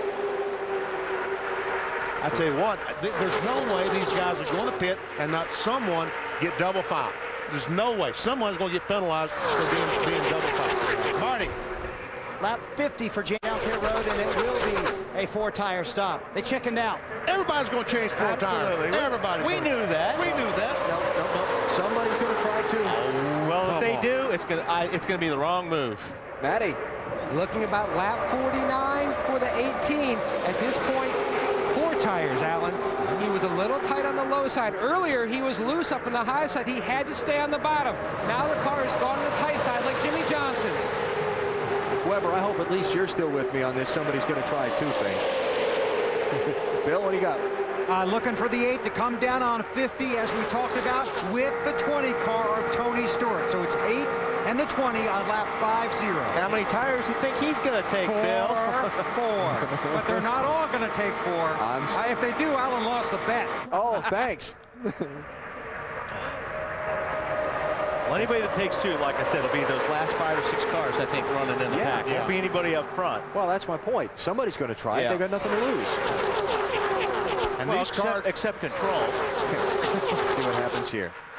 Nobody breaking off yet. I haven't seen anybody waving yet down the back straightaway. No. These cars, the fuel cell in this car, the gas tanks in these cars, about 13.5 gallons. So they can run about 35 laps before they have to stop for fuel. So they could go to 55, but they're all going to stop about 50. 1 lap ago, Chad Knaus told Jimmy Johnson, keep your eye in the mirror. If you see them start to peel off to pit road, dive down with them. Like I said, they're going to be double file, spinning out, doing something, trying to get on pit road. Locking their brakes up, smoke's going to be flying, somebody's going to get penalized, somebody's going to get mad. And watch for Ken Schrader to pit this time. A bad vibration, it may come early, and that'll confuse a lot of folks. Well, he's in the back of the pack, so I don't know who it's going to confuse. Yeah, he's falling off the pace there, Bill, and slowing down to come to pit road. So maybe Schrader thinking like they've got a tire loose or something like that in the Schwann's car. So here's Schrader on pit road by himself, which is basically going to hang him out of the draft and result in the end of any chance for a good finish. That's too bad. Okay, let's watch down the back straight. See any hands waving yet, Benny? Not yet. Matty? Chad Knaus just told Jimmy Johnson, pit this time, the 24 is going to come with us. They expect just about everybody to come with us. Okay, we'll watch. Remember the commitment line at the entrance to pit road. You've got to be single file by then. Here they come. Coming in awfully fast. 4,000. There's some Jimmy smoke. Johnson smoking them. They almost. Oh, that was pretty good, BP. Yeah, that's pretty good. I'm impressed. Matt. A good entry by Jimmy Johnson, makes his way to his pit box. Look for the 4 tires right now. The inside tires are ready to go on. The chassis adjustment taking place. The car was a little tight, Marty. The pit stop for Terry Labonte dictated by Jeff Gordon. They came on the radio, said the 24 needs to come. Can you do it? They said yes. 4 tires, no changes, Dave. 4 tires for Jeff Gordon. His car got a little bit loose going into the corner. They wanted a track bar adjustment to make Jeff's car handle better. And he's still here in trouble on the left rear. Oh, yeah. He cannot get the left rear back on, and now he leaves. Forever pit stop for Jeff Gordon. Mayfield had a great pit stop. And Jeff is going to lose the draft of these cars. Now here comes all the rest of the cars on pit road. Every one of them. Can they get in single file? Rusty, single file. They're working at it. Uh-oh. Well, he let it go. He slowed down and let Boris said go. Matty, go ahead. Bobby Labonte in. The car was a little on the tight side. 4 tires stop for Bobby Labonte to Marty. The rush onto pit road, Jamie McMurray here. His car was just a little bit tight. They make a slight air pressure adjustment. That is it. 4 tires, Dave. Elliott Sadler's car is loose. They will make a tire pressure adjustment for that. 4 tires for Elliott Sadler. Bill? 4 tires for Dale. Long stop for Tony Stewart behind him. And long stop for Rusty Wallace, who stalled his car. Rusty hasn't left the pit road yet. Oh, man. And he's going to lose the draft. And the only one I saw get 2 tires was Mike Skinner. We were right, Alan. We were right. Yeah, oh, I know. That's why I wanted to make sure I pointed that out, Bill. While he was looking at me. Well, I was looking at it. We'll see how those 2 tire stop fares out. These guys made a great stop. Mayfield, yeah. So, field beginning to come back together after the pit stop, and it's going to take a few laps for that to happen.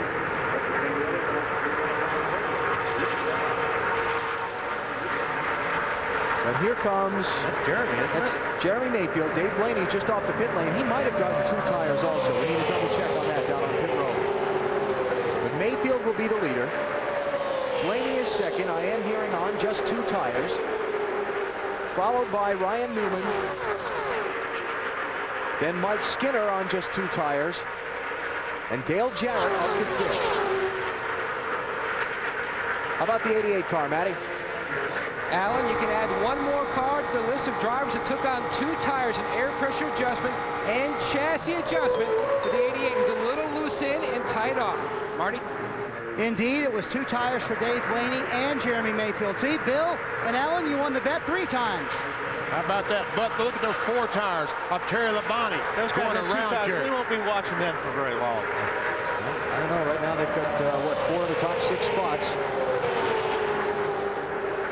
Ryan Newman in the mix on that. He got 4 tires, didn't he? Let's find out. Who's that, Dave? He did not, Alan. He was one of the other guys that took 2. And that is one reason why he didn't pit with his teammate Rusty Wallace. I just checked with his crew chief, Larry Carter. Larry told me they wanted to take 4 and then, unfortunately, stalled it on pit road. Okay, so this whole group at the front, except for Terry Labonte, are all on just right side tires. Right. Then the next group of cars closing quickly on these leaders. All have 4. Kevin Harvick and Jimmy Johnson in that group, along with Phil Elliott. That's Skinner about to get shuffled out by those 3. Mike Skinner in the 10 car, loses a spot, about to lose a spot, as you said.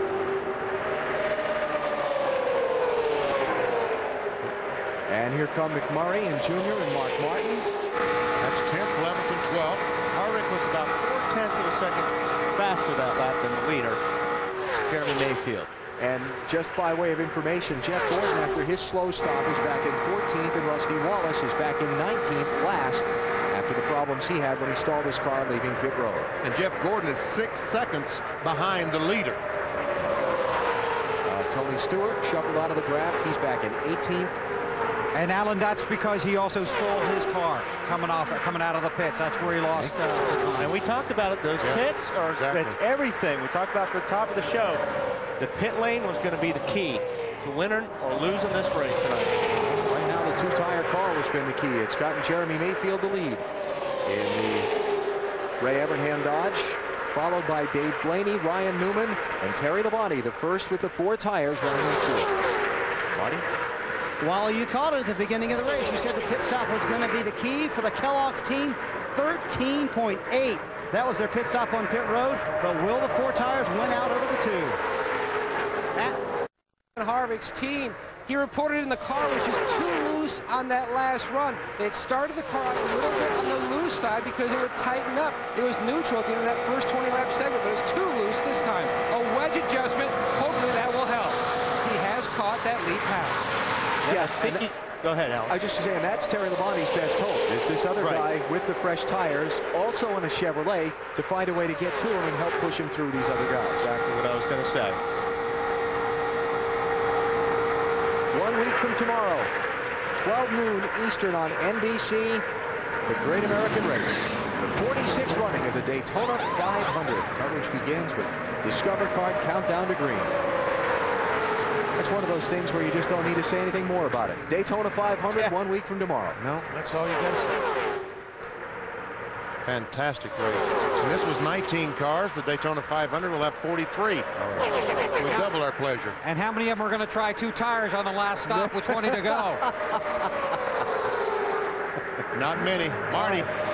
Well, before the stop, Jeremy Mayfield was a little bit loose. They added a pound of left front air pressure, rather, trying to tighten up the car. Jeremy said nothing since the stop, but he's been driving this entire race with a vibration. I just asked Kenny Francis, the crew chief, think he can hold him off. He said, we can hold him off for a little while, but I'm not sure if we can hold him off all the way. Now you see this group, the 6 lead cars. We're going to look back from them to the cavalry, because here they come. Yeah. The next group, all with 4 tires, almost all with 4 tires from their pit stops, have linked back together in a grab, and they're pushing their way back toward that front group. When they catch them, goodbye. All bets are off. Oh, goodbye. I see what, some 47.240 for Mark Martin, 47 flat for Dale Earnhardt Jr. That's 192 miles per hour or thereabouts. And the leaders are 47.90s. So yes, they're coming in a hurry.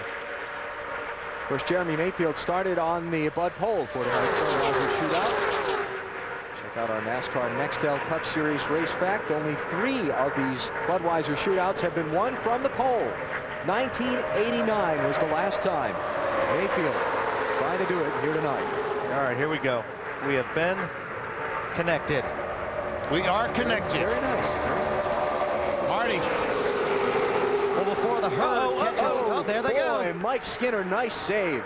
I was going to say about Dave Blaney, before the herd catches him, he asked his spotter to relay to Ryan Newman's spotter, can you tell him, let's back up just a little bit from the 19 car and try to get a run on him. We'll pass him together. That little, what's that? He got some tire rub, I guess, on the 48 car. I think he makes that's more than a tire rub, isn't it? Right rear, I think the right rear is Matt. Jimmy Johnson came on the radio and said he was bump drafting me through the corners. His spotter, Chris Osborne, is rubbing on the tire. And you know, they have these clearances so close now, BP. It doesn't take much right now to, oh yeah, he's got a lot of damage on that right rear. And who's that? 42 car. 42. He was involved in this. Watch this. 48 into the 10, and then the 42 just nicked the 48. See the right rear damage? Yeah. And like I said, the clearances are so close between the body and the tires now to get these cars through the air. It doesn't take much to make them rub. What's a great save by Jimmy Johnson off turn 4. He gets under Mike Skinner, makes contact with him. About that time, he gets hit in the right rear. Matt? Oh, trouble. Jeremy Mayfield, the race leader. Caution flag is out.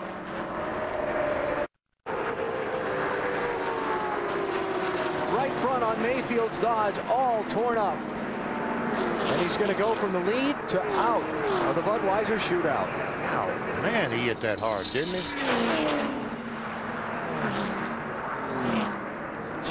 Man, what happened there? Marty, tell us. He just came on the radio, said, I just got loose. I got loose. Wow. Jimmy Johnson keyed the mic and said, Chad, the tire is flat. This caution came at the best time possible. They are going to change those tires. It could be a pretty good advantage. Do you think, Wally, fresh tires at this juncture? Oh, I would think so, especially the guys that are on 2 right now. I think I'd come back in and get those other 2. Jeremy Mayfield has brought his car to pit road and is turning it behind the wall. That was Dave Blaney. Blaney got some damage when Mayfield bounced off the wall. Yep. And so he's going to the garage as well. Well, that's too bad. All right, what happened to the race leader, Jeremy Mayfield, off turn number 2? Oh, you see, we talked about it earlier. You have somebody right on your right rear quarter panel, takes the air off the car you're driving, and hang on. Especially when you're on just 2 tires, BP. And that's one reason we won't see many 2-tire stops in the Daytona 500, because you just can't control the thing. You need that grip on the outside. See, watch him slide up. A little bit loose there. Wow, what a shot. Yeah. He hit right at that gate. Right at the gate, the crossover gate there. And look at all that debris flying around. Everybody should stop and change tires, because they might have a flat. Why not? Well, if they do, that works into the hands of the guys that just stopped. They're all around. Stay wide behind you. The road's coming behind you.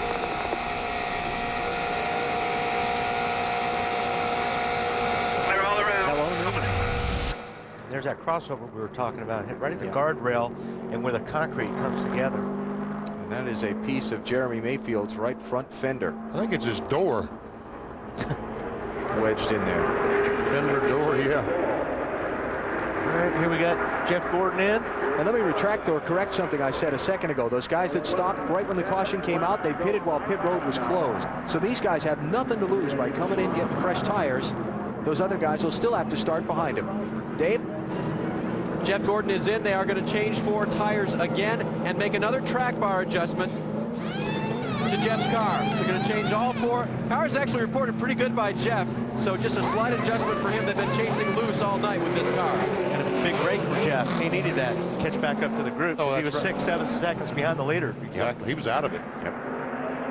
McMurray back in a second time, top of the screen. And Schrader was out of it as well. He's back in the race. Bill? Yeah, Alan, Tony Stewart is one of those cars that pitted too early, but he had no choice. Felt he ran over something after the crash, so he had to come down pit road as soon as he could. So had problems with the tire, obviously. So he's got 4 fresh ones, but we'll restart at the rear. That's right, Bill. And if he would have stayed out there with that damage, that tire could have come apart. And if that tire came apart, even while you're under the yellow, it will tear the fenders and the hood and everything off your car. So the guys that pitted before the pit lane were chosen include Jimmy Johnson, Jamie McMurray, and Tony Stewart. Mayfield and Dave Blaney have gone to the garage. Now on pit road this time, Dale Jarrett, Jeff Gordon, Bill Elliott Sadler, Ken Schrader, and McMurray again. So Ryan Newman is the leader. Kevin Harvick is second, Mike Skinner third, Terry Labonte fourth. Now Dale Jr. is up to fifth, and the field is going to be brought down pit road and stopped so that the debris and damage to that backstretch crossover gate can be repaired before the race resumes. So we're going to red flag this thing. Yeah, remember, these caution flag laps do count in this, so we don't want to deprive the fans of a good finish. So they're going to bring the field down pit road, stop them, and put out the red flag while they clean up all the debris around the racetrack and over at that turn 2 exit gate. Let's take one more look and see if we can see anything we might not have seen. We see the red flag about to be displayed. Jeremy Mayfield, the 19 car, Blaney in the 23. You're right, the 23 just takes all that air off the rear spoiler. He loses that downforce on the rear, loses control. And when you do that, you've got to go up. They'll chase the car up the hill to try to save it. And when you do, there's another car there. Into him he ran. He probably could have saved it if the 23 car had not been there. Right. But he probably wouldn't have gotten loose if the 23 hadn't been there. We talk about loose. There you see the back end coming around. He chases it up the hill, right in the side of the 23. Now here's where he gets turned into that crossover gate in turn 2. Now this is something that. What was that? I'm monitoring NASCAR race control, actually. There was something that confused me about where they stopped the cars, and they've just corrected it now. Look at a rotor back there flying. On board Mark Martin first.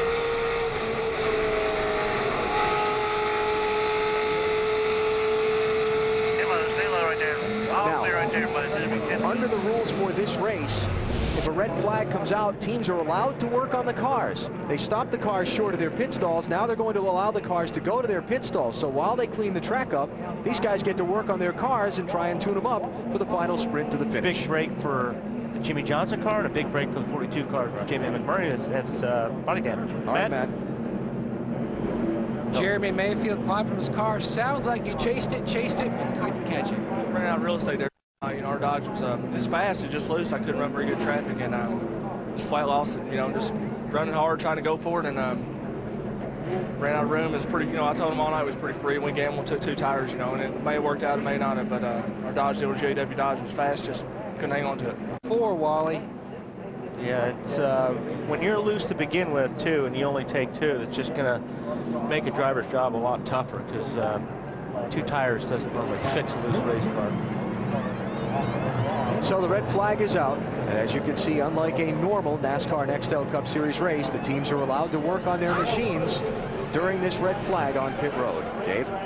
Just before, while Ryan was leading, Ryan Newman that is, they were talking about whether or not it would be good to go to the end if he didn't have to stop. And Ryan said yes, it would be, so they were pretty confident in the setup. Now when they came in, they stopped, and before they put the tires on, crew chief Matt Borland made sure that tire specialist Ray Ocean had set the tire pressures where they wanted them. He made the crew stop, he asked Ray, and then they went and put the tires on, double checking. Matt, Marty? They had to convince Terry Labonte that they were allowed to work on the car under the red flag. He questioned his crew chief Jim Long, said, you better make sure that they are indeed allowed to work under the red flag. 4 tires for Terry Labonte. We're also going to put a little tape on the front grille because the water temperature was only 200. Bill? And that's exactly what they're doing on the 8 car of Earnhardt Jr. He's already gotten 4 fresh tires. They're cleaning the grille, then they're going to apply more tape. So he'll have, you know, more temperature and also maybe a little bit more front downforce. Also take the tear off of the windshield and then go ahead and clean it. So Earnhardt Jr. sits here waiting with 4 fresh tires on a car that was simply under green conditions. So everybody's going to have fresh tires. There'll be a double file restart and probably about 6 laps to the finish of this thing. It's going to be good stuff. Don't go away. Real good stuff. Under the red flag in the Budweiser Shootout at Daytona after leader Jeremy Mayfield crashed with Dave Blaney racing for the top spot in the closing laps. Budweiser Shootout on TNT, brought to you by Domino's. Get the door, it's Domino's. Budweiser, it's time for a fresh one. Grab a Budweiser, the race is on. And Levitra, new choice, here now, ask for your doctor today. Under the red flag in the Budweiser Shootout at Daytona with just 8 laps to go, and this just the beginning of the excitement that awaits. Speed Weeks 2004, all capped by the 46th Daytona 500. Spent one of them in the hospital. The one year that we did win the championship, spent it with a broken motor. It's just tough to win. I think that's what makes it so special when you do win.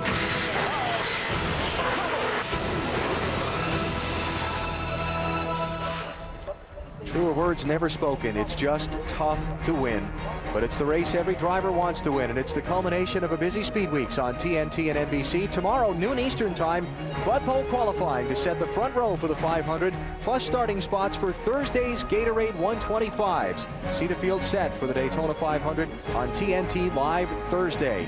Friday, prime time on Speed Channel. It's the opener for the NASCAR Craftsman Truck Series for 2004, Toyota's debut in the series. Saturday, the NASCAR Busch Series, Hershey's Kisses 300, and Sunday's Daytona 500 on NBC. Racing all week long. And it's going to be great racing, too, from here in Daytona. And every other day, they're going to be practicing, qualifying, trying to get the car set up as well as they can for the Daytona 500. Greg Zipadelli talking to the Nextel Cup Series official in his pit. You see Matt Borland there, center of the picture. Ryan Newman's crew chief. Jimmy Johnson's team trying to take advantage of the red flag to make what repairs they need to make to get that car back in the hunt. That's going to make a big difference right there, having that body fixed a little bit better than what it was, because the way it was, he didn't have a shot. That was a parachute out there, just dragging, catching all the wind, slowing the car down. Still working on that crossover gate over in turn number 2, where Jeremy Mayfield's car punched that seam where the gate meets the concrete wall. Of course, part of the massive preparations for running any race is having all the materials and people on hand and an efficient plan to make repairs like that to the catch fencing or the barriers, the safer barrier at the tracks where they're installed. And you can see that in a relatively short time, the Daytona International Speedway crew has made repairs, and we should be just about set back to go. Marty. Well, Alan, as we mentioned earlier, 22 years ago today, Terry Labonte made his first ever Bud Shootout start. He started first that evening, or that afternoon, I should say, and finished second. Today, trying to win his second ever Bud Shootout, getting some advice from old boss man Rick Hendrick. Good job, Tech. Yeah, we got a pretty good car. We just need a little bit of luck here. We might get them. All the experience you got down here, you don't need luck. You just needed a friend there a second ago, didn't you? I should have been leading right now. And Terry will have a couple of friends behind him. The luck may already be in his favor. He will start second on the outside row because it's a double file restart. In his pits all night long, 19-year-old Brian Vickers learning a thing or two about who will and won't help you in these restrictor plate races. Bill? Greg Zipadelli, crew chief for Tony's store. First of all, you did have to come down pit road because obviously you had some tire issues there. Hard to believe we could be that far back and run over shrapnel, but we did. Yeah, I had a big hole in the right rear, and we had to get that off before we tore the car up. Put 4 tires on it, made a chassis change, and we pulling the wrong gear. We played with something last night, transmission and a gear, and we just figured that we wanted to try it here and see if it was a combination. It was a long shot, but if it seemed in certain situations last night, it seemed like it worked really well. As soon as we check up, we can't get caught back up. So we know what not to do next Thursday and next Sunday. It's a shame. We kind of had high hopes coming back here and trying to win another one of these things, but it's all right. Maybe we can still salvage something out of it here, and we got next week. I know our 500 car is much better than the car we got here tonight, and we're looking forward to it. All right, we'll be watching. Good luck. Thanks. Dave? Bill checking in with Robbie Lewis on the 24. Robbie, you guys around the car a lot more than I thought they needed to be. What's going on with it? I tell you, first of all, Dave, I'd like to say hello to my sister who's recuperating back in Canada and thank the doctors who operated on her. She's getting better every day, and it's been an exciting night. The shootout's what it's about. These guys got quite a bit of work to do. The back end's they beat the back bumper off the car when we were up front there. They could hit us so hard, and we got real fortunate there. Very thankful in that wreck back there. It was a mess back there, but we got lucky. The right front's got a little damage on the valve, so they got that fixed up. Got the fenders clear and good. Got 4 fresh tires, and Jeff Gordon. It's going to be exciting. All right, Jeff restarts 10th. Bill? And standing on the wall, Tony Uri Sr., crew chief for Dale Earnhardt Jr. How is your car now, sir? Well, we don't really. This car just don't want to cooperate for some reason. Yeah. Your driver's working hard, though. Yeah, I know. He's not too happy with this race car we gave him. At the start of the race, he was sideways more than he was straight, and he just can't keep the car on the bottom. And now we made adjustments on it, trying to keep the thing from turning sideways. And now we got it pushing off the corner. And he said if he's on the bottom, he's got to stay at the bottom. If he goes to the top, he's got to stay on top. And then everybody's just driving through the middle, and they push him back, and he goes to the back, and he comes back. And I don't know, for some reason this car just it won't drive. It won't finish the pass. It starts the job, and it won't finish it for some reason. So we got to figure out what that problem is. Make sure that don't happen again. All right, we'll see what happens in the final few laps. By the way, Junior has led in every shootout he's ever been in, except this one. Marty? Like that. Matt? Bill, sometimes bad things happen at a good time. Jimmy Johnson with the flat tire when the caution came out. Chad, how is the race car after the repair? Unfortunately, the low Chevrolet is a little tore up on the right side right now, but we got fixed up. We've got What's he saying? Blah, blah, blah, blah, blah, blah, blah. We've got 4 fresh tires on there, and, the car's running really good, as you can see. We just got drilled in the back end by the 42, just drilled them. And, but, hey, the car's running good. We'll get them back out there, and we'll see what happens. That's one of the neat things about these special events. You can work on your cars under red. There's, you know, it's just utter chaos, and that's kind of what they like, right? Go back to your driver. I think he's still saying blah, blah, blah, blah, blah. To Dave. And with Matt Borland now, 12 car in lead at the moment. Before he came in, Ryan said it seemed like he was ready to go with just a 2-tire change. So what have you done to it now with 4 new tires to make it better? The 4 new tires yeah.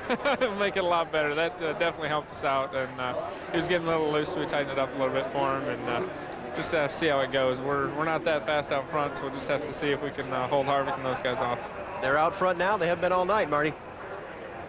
Well, Dave, crew chief Donnie Wingo is busy working on Jamie McMurray's car, so we'll talk to team manager Tony Glover, and he was in the middle of that 48 stuff. What happened out there, do you know? I'm not sure. I guess we had some contact with somebody. I'm really not sure what happened. It's a shame. We had a really good car, but Donnie and the guys did a good job putting her race car back together. I think we'll be okay. Still got time left. Yeah, and we can work on this thing under the red flag, which helps out. Think they can still get up there and contend? I think so. All right, the car looks pretty good from here. A lot of tape on it, though, Matt. And let's talk to Michael Fatback McSwain. There you go. How is the car now, Fatback? The car's pretty good. I mean, you know, us in the 24, we were catching that pack there. Thought it was going to be pretty interesting. But this will line us all back up to be 7, 8 to go. Definitely going to be interesting. Did I see a minor chassis adjustment taking place when I looked down pit road? Yeah, just a little bit. I mean, we tried to put a little oil heat in it, free the car up just a little bit, so we can go get after it here and get this trophy here. We got to stop this Budweiser guy from winning the Bud Shootout all the time. Now, if you do that, are you going to do your dance like you did in Homestead when you won? Absolutely, because I hadn't won. Only I ever won down here was a 125. So we'll stop that Budweiser guy here. Could be really big, Bill. With Ryan Pemberton, crew chief Boris said, the road racing expert making his Daytona debut in splendid fashion.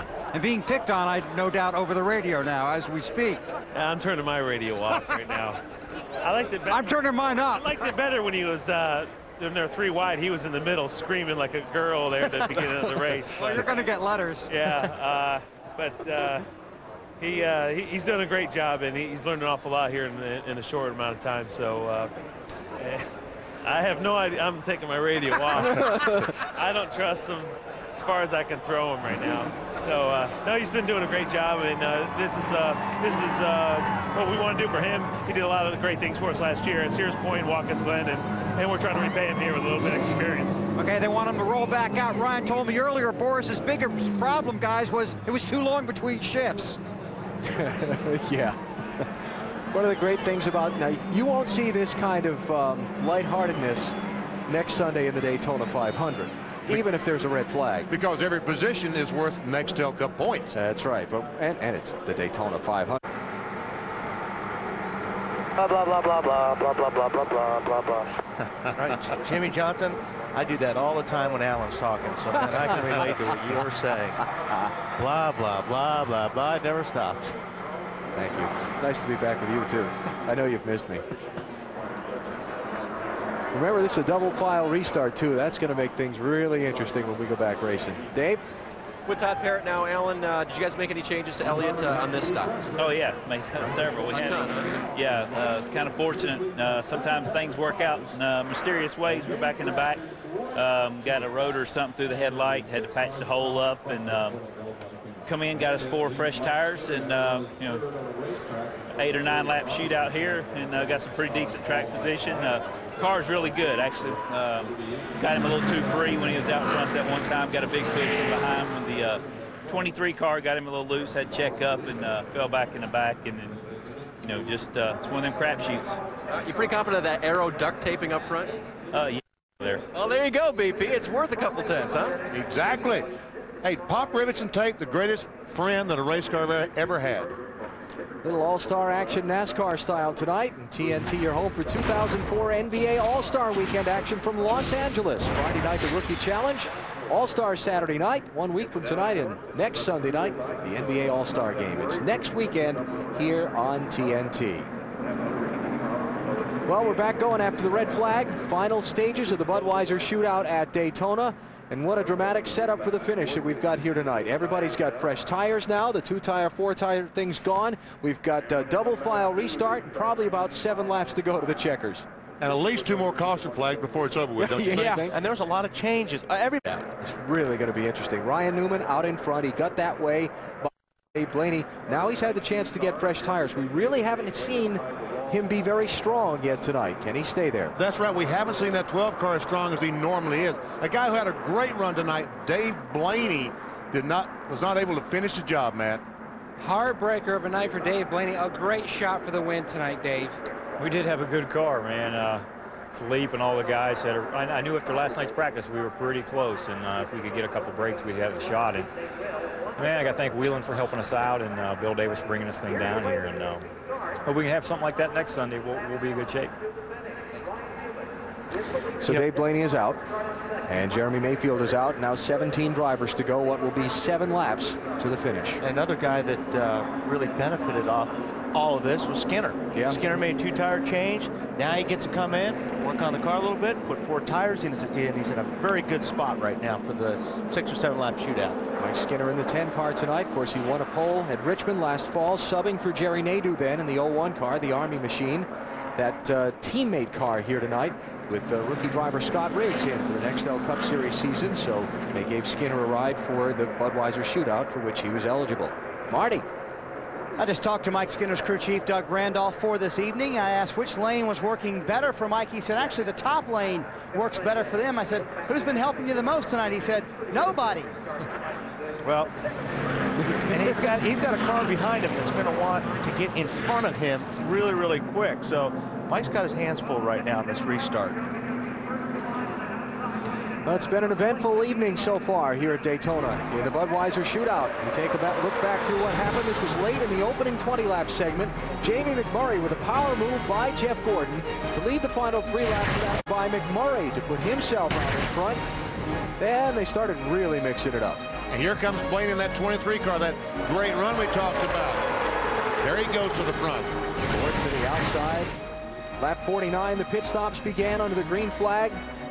Jeff Gordon with all kinds of problems with his left rear on his stop. Dropped him what appeared to be out of contention.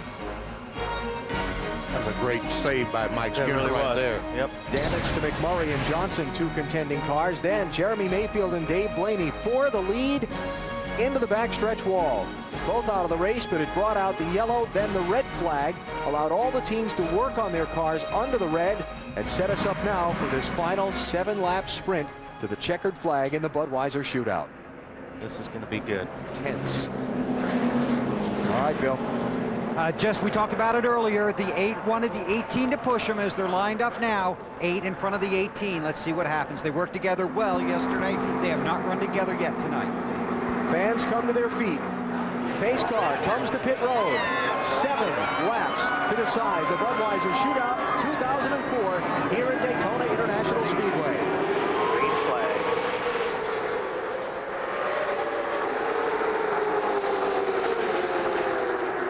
Harvick's got a good start.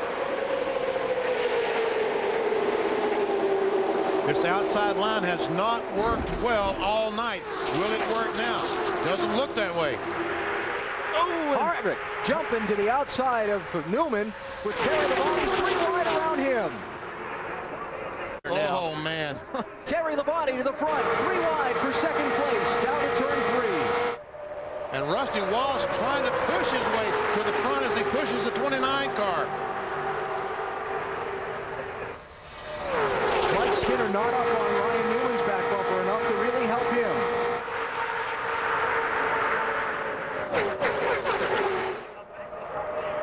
And Terry Labonte does have a very good race car, doesn't he? Yeah, he does. Harvick looks like he needs a little bit of help right here. He needs Rusty to get closer. He closes in. See if he can. See Dale Jr. there, 4th in that inside line. He's in behind Mike Skinner with Bobby Labonte behind him. Rusty Wallace behind Kevin Harvick to the outside of Terry Labonte, trying to draw even in a bid for the lead. And Junior finally goes on the outside of Skinner, gets in the middle. Can he make it go there? Bobby Labonte went with him.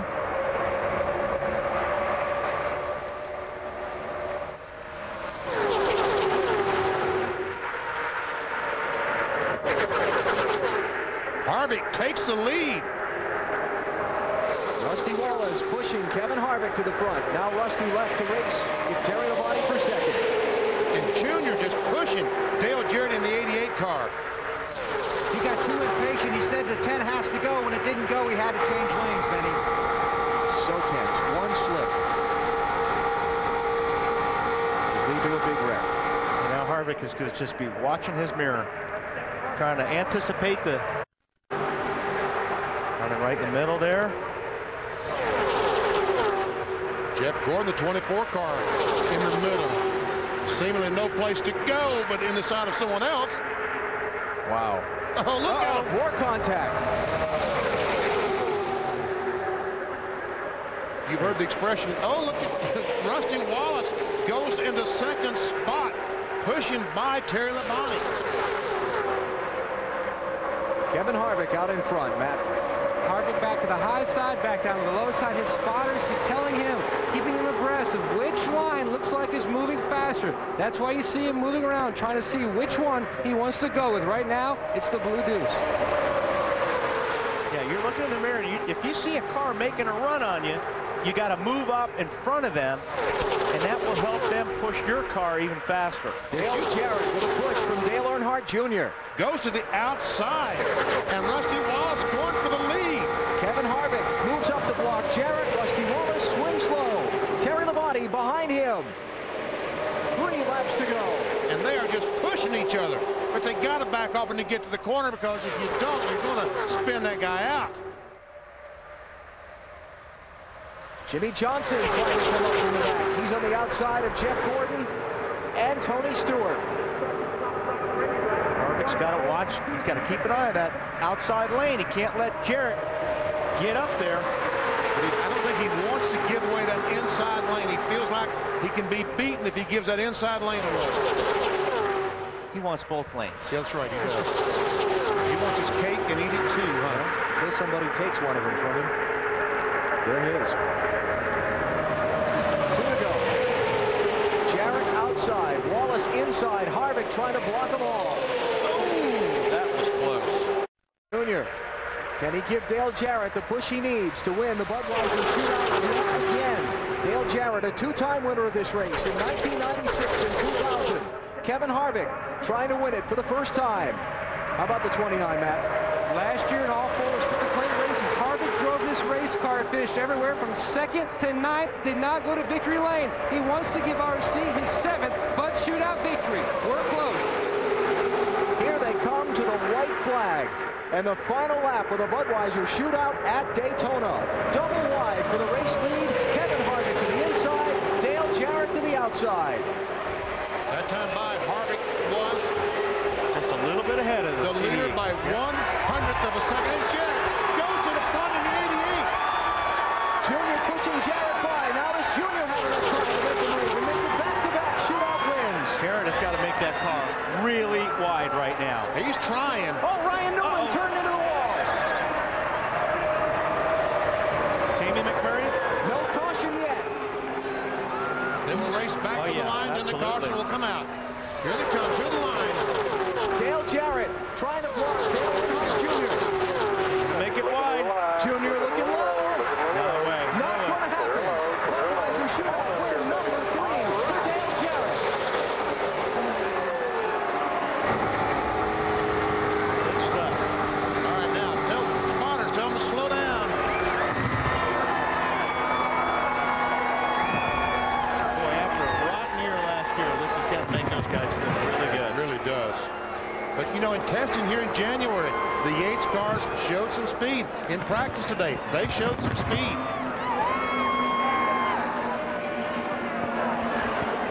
A lot of new members on the 88 team. And Dale Jarrett is going to take them all to victory lane in their inaugural run of 2004, the Budweiser Shootout. Matty.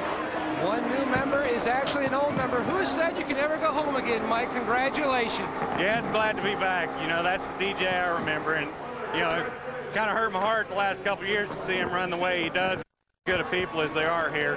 You know, I'm just glad to be back. Happy for these guys. Got a lot of talent here. You know, we're looking forward to racing hard from here out. This has to raise your expectations for next Sunday. Yeah, absolutely. You know, we made some decisions. We were planning on bringing this car for the 500 and made some changes to another car and felt like, you know, it was a little better than this car. So we'll wait to see. You know, qualifying tomorrow, we had a good run in practice today. Elliott was good as well. So, you know, we're looking for a pole for the 500 tomorrow, and, you know, this is just great. Happy to be back. Mike Ford was a big part of the 88 team. He left to go to Bill Elliott's, and now he's back home in victory lane. The last 2 times Dale Jarrett won, well, the 2 times that Dale Jarrett won the Budweiser Shootout, he went on to win the Daytona 500 the following weekend. The last lap, mayhem down the backstretch. Ryan Newman, Jimmy Johnson, center of the screen. It looks like you see Ryan Newman up there on the left-hand side, and he just goes to turn left, and he turns over the fender of Jimmy Johnson. He loses it a little bit and turns back into Jamie McMurray, which turns him into the wall. It's a chain reaction. Tell you what, it sure looks like that 19 car of Jeremy Mayfield, doesn't it? Yeah. And with such a small field for this race, the cars by the spinning cars and nobody coming in from behind, so NASCAR did not put out the caution flag and end the race right there. They let them come back around. And you got to look at these cars, guys. People, you have to remember, these cars are literally on the edge all the time, even on the straightaway. So it's just a little bit of contact with another car cause a lot of trouble. Well, Dale Earnhardt Jr. tried to chase Dale Jarrett over those final couple of laps for the win, came up 1 spot short. Chase him he did, Alan, and the outside lane was working. Did that surprise you, Junior? And for a guy who didn't have a very good car, that was a pretty good run. Yeah, I knew the outside's where I was going to need to be to make a run at the end. And Jared was up there, and he's a good friend of mine. Helped me before, I'm helping him, and we tried to make a run at him on the last lap, but yeah, he had a great car. Congratulations to Mr. Jarrett. I'm pretty happy about that, but I'd like to have won it myself, but we just didn't. We didn't have an awesome car, but a great car by the Bud team, and it ran up on them and pushed people, but I couldn't get nobody to push me, so that was kind of tough all night. Last 3 years for the Bud man in the Bud Shootout, second, first, and second. Bill? Dale Jarrett came here with a very positive attitude, very confident in his car and his team in his car, and it paid off for him tonight. And Dale Jarrett sits in victory lane, ready to celebrate another win in the Budweiser Shootout. The last time he won the Shootout, he started 15th in the year 2000 and raced on 1 week later to claim the Daytona 500 championship.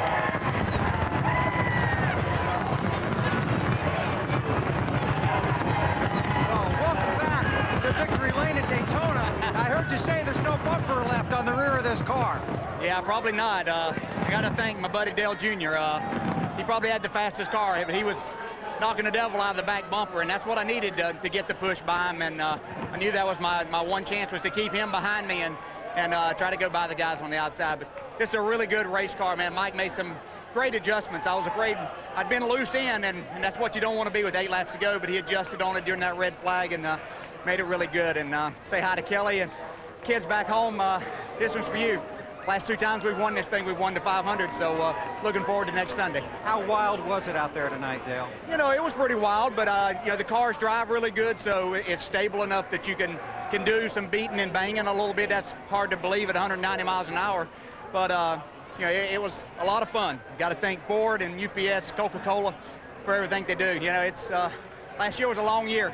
Great way to get this started. Off the disappointing season, right? Yeah, off of, yeah, we're not even going to talk about what year that was. This is 2004, and we're ready to go. And Dale Jarrett's back in victory lane in Daytona. Matt? Kevin Harvick had the lead coming to the white, and you were trying to figure out which lane to go with. They were coming fast. Yeah, I think I got hit by Rusty 4 or 5 times, and then blocked, and then went up and got hit by Jarrett. And, you know, the bottom had been the best all night, and the Jim Goodwin Chevrolet was good all night, and the top just came like hell on the outside there at the end, and you know, that was just super speedway racing. But this GM Goodwin Chevrolet was awesome all night. We got a lot of new sponsors: Lugs, Purdue, Reese's, Coca-Cola, Snap-on, Sylvania, Duracell, Realtree, and everybody that helps us. So good night to start off the week. You got them all, and he finished 3rd. Dave? Checking in with Ryan Newman. First of all, are you okay? I'm fine, yeah. Just talked to Jimmy. They, you know, we were all running hard, and I went over and talked to him. I said, no matter whatever happened, I said, we'll watch it on TV. I said, well, we'll be friends tomorrow. I said, just, I don't think that stuff to happen. But a good run going for the all-tail Dodge, and we'll just go from there. You started the last segment leading. Did you think you could stay out front based on what you learned throughout the night? No, but I knew being in that position, having track position, we still have a shot at running good and then having a shot at the win, which we kind of did there at the end until the last lap deal on the backstretch. We were still in the top 5. I guess that's a shot on a place like this. All right, he'll go out tomorrow and qualify with everyone else for next week's 500. Alan? All right, so Dale Jarrett is the winner of the Budweiser Shootout. By the way, he was running 10th at that restart with 7 laps to go and came through to get the victory. His third win in this Dale race. Earnhardt Jr. Yep. I'll understand they are checking some video replays, NASCAR officials are, concerning the final run from turn 4 to the checkered flag and whether or not Mike Skinner went below the yellow line to advance a position. So we'll see whether these results stand or whether they're changed. That's Skinner in the white car down low. Well, he goes by a couple of cars, and he was below the yellow line. The question was, did Rusty Wallace force him down there? Yeah. I don't have to make that decision. And you're happy for it? And I'm happy for it. All right, no decision on that yet. No doubt they'll debate that for a while. So for now, Mike Skinner with a 5th place finish in the Budweiser Shootout. What an exciting night, and it's just the beginning of Speed Weeks at Daytona. Noon Eastern time tomorrow, Bud Pole qualifying presented by Pizza Hut NBC. Thursday, the Gatorade 125s here on TNT. And next, the Mask of Zorro on the East Coast. Hope you've enjoyed tonight's Budweiser Shootout at Daytona. A terrific night of racing to get the 2004 NASCAR Nextel Cup Series season started, and Dale Jarrett has won this race for a 3rd time.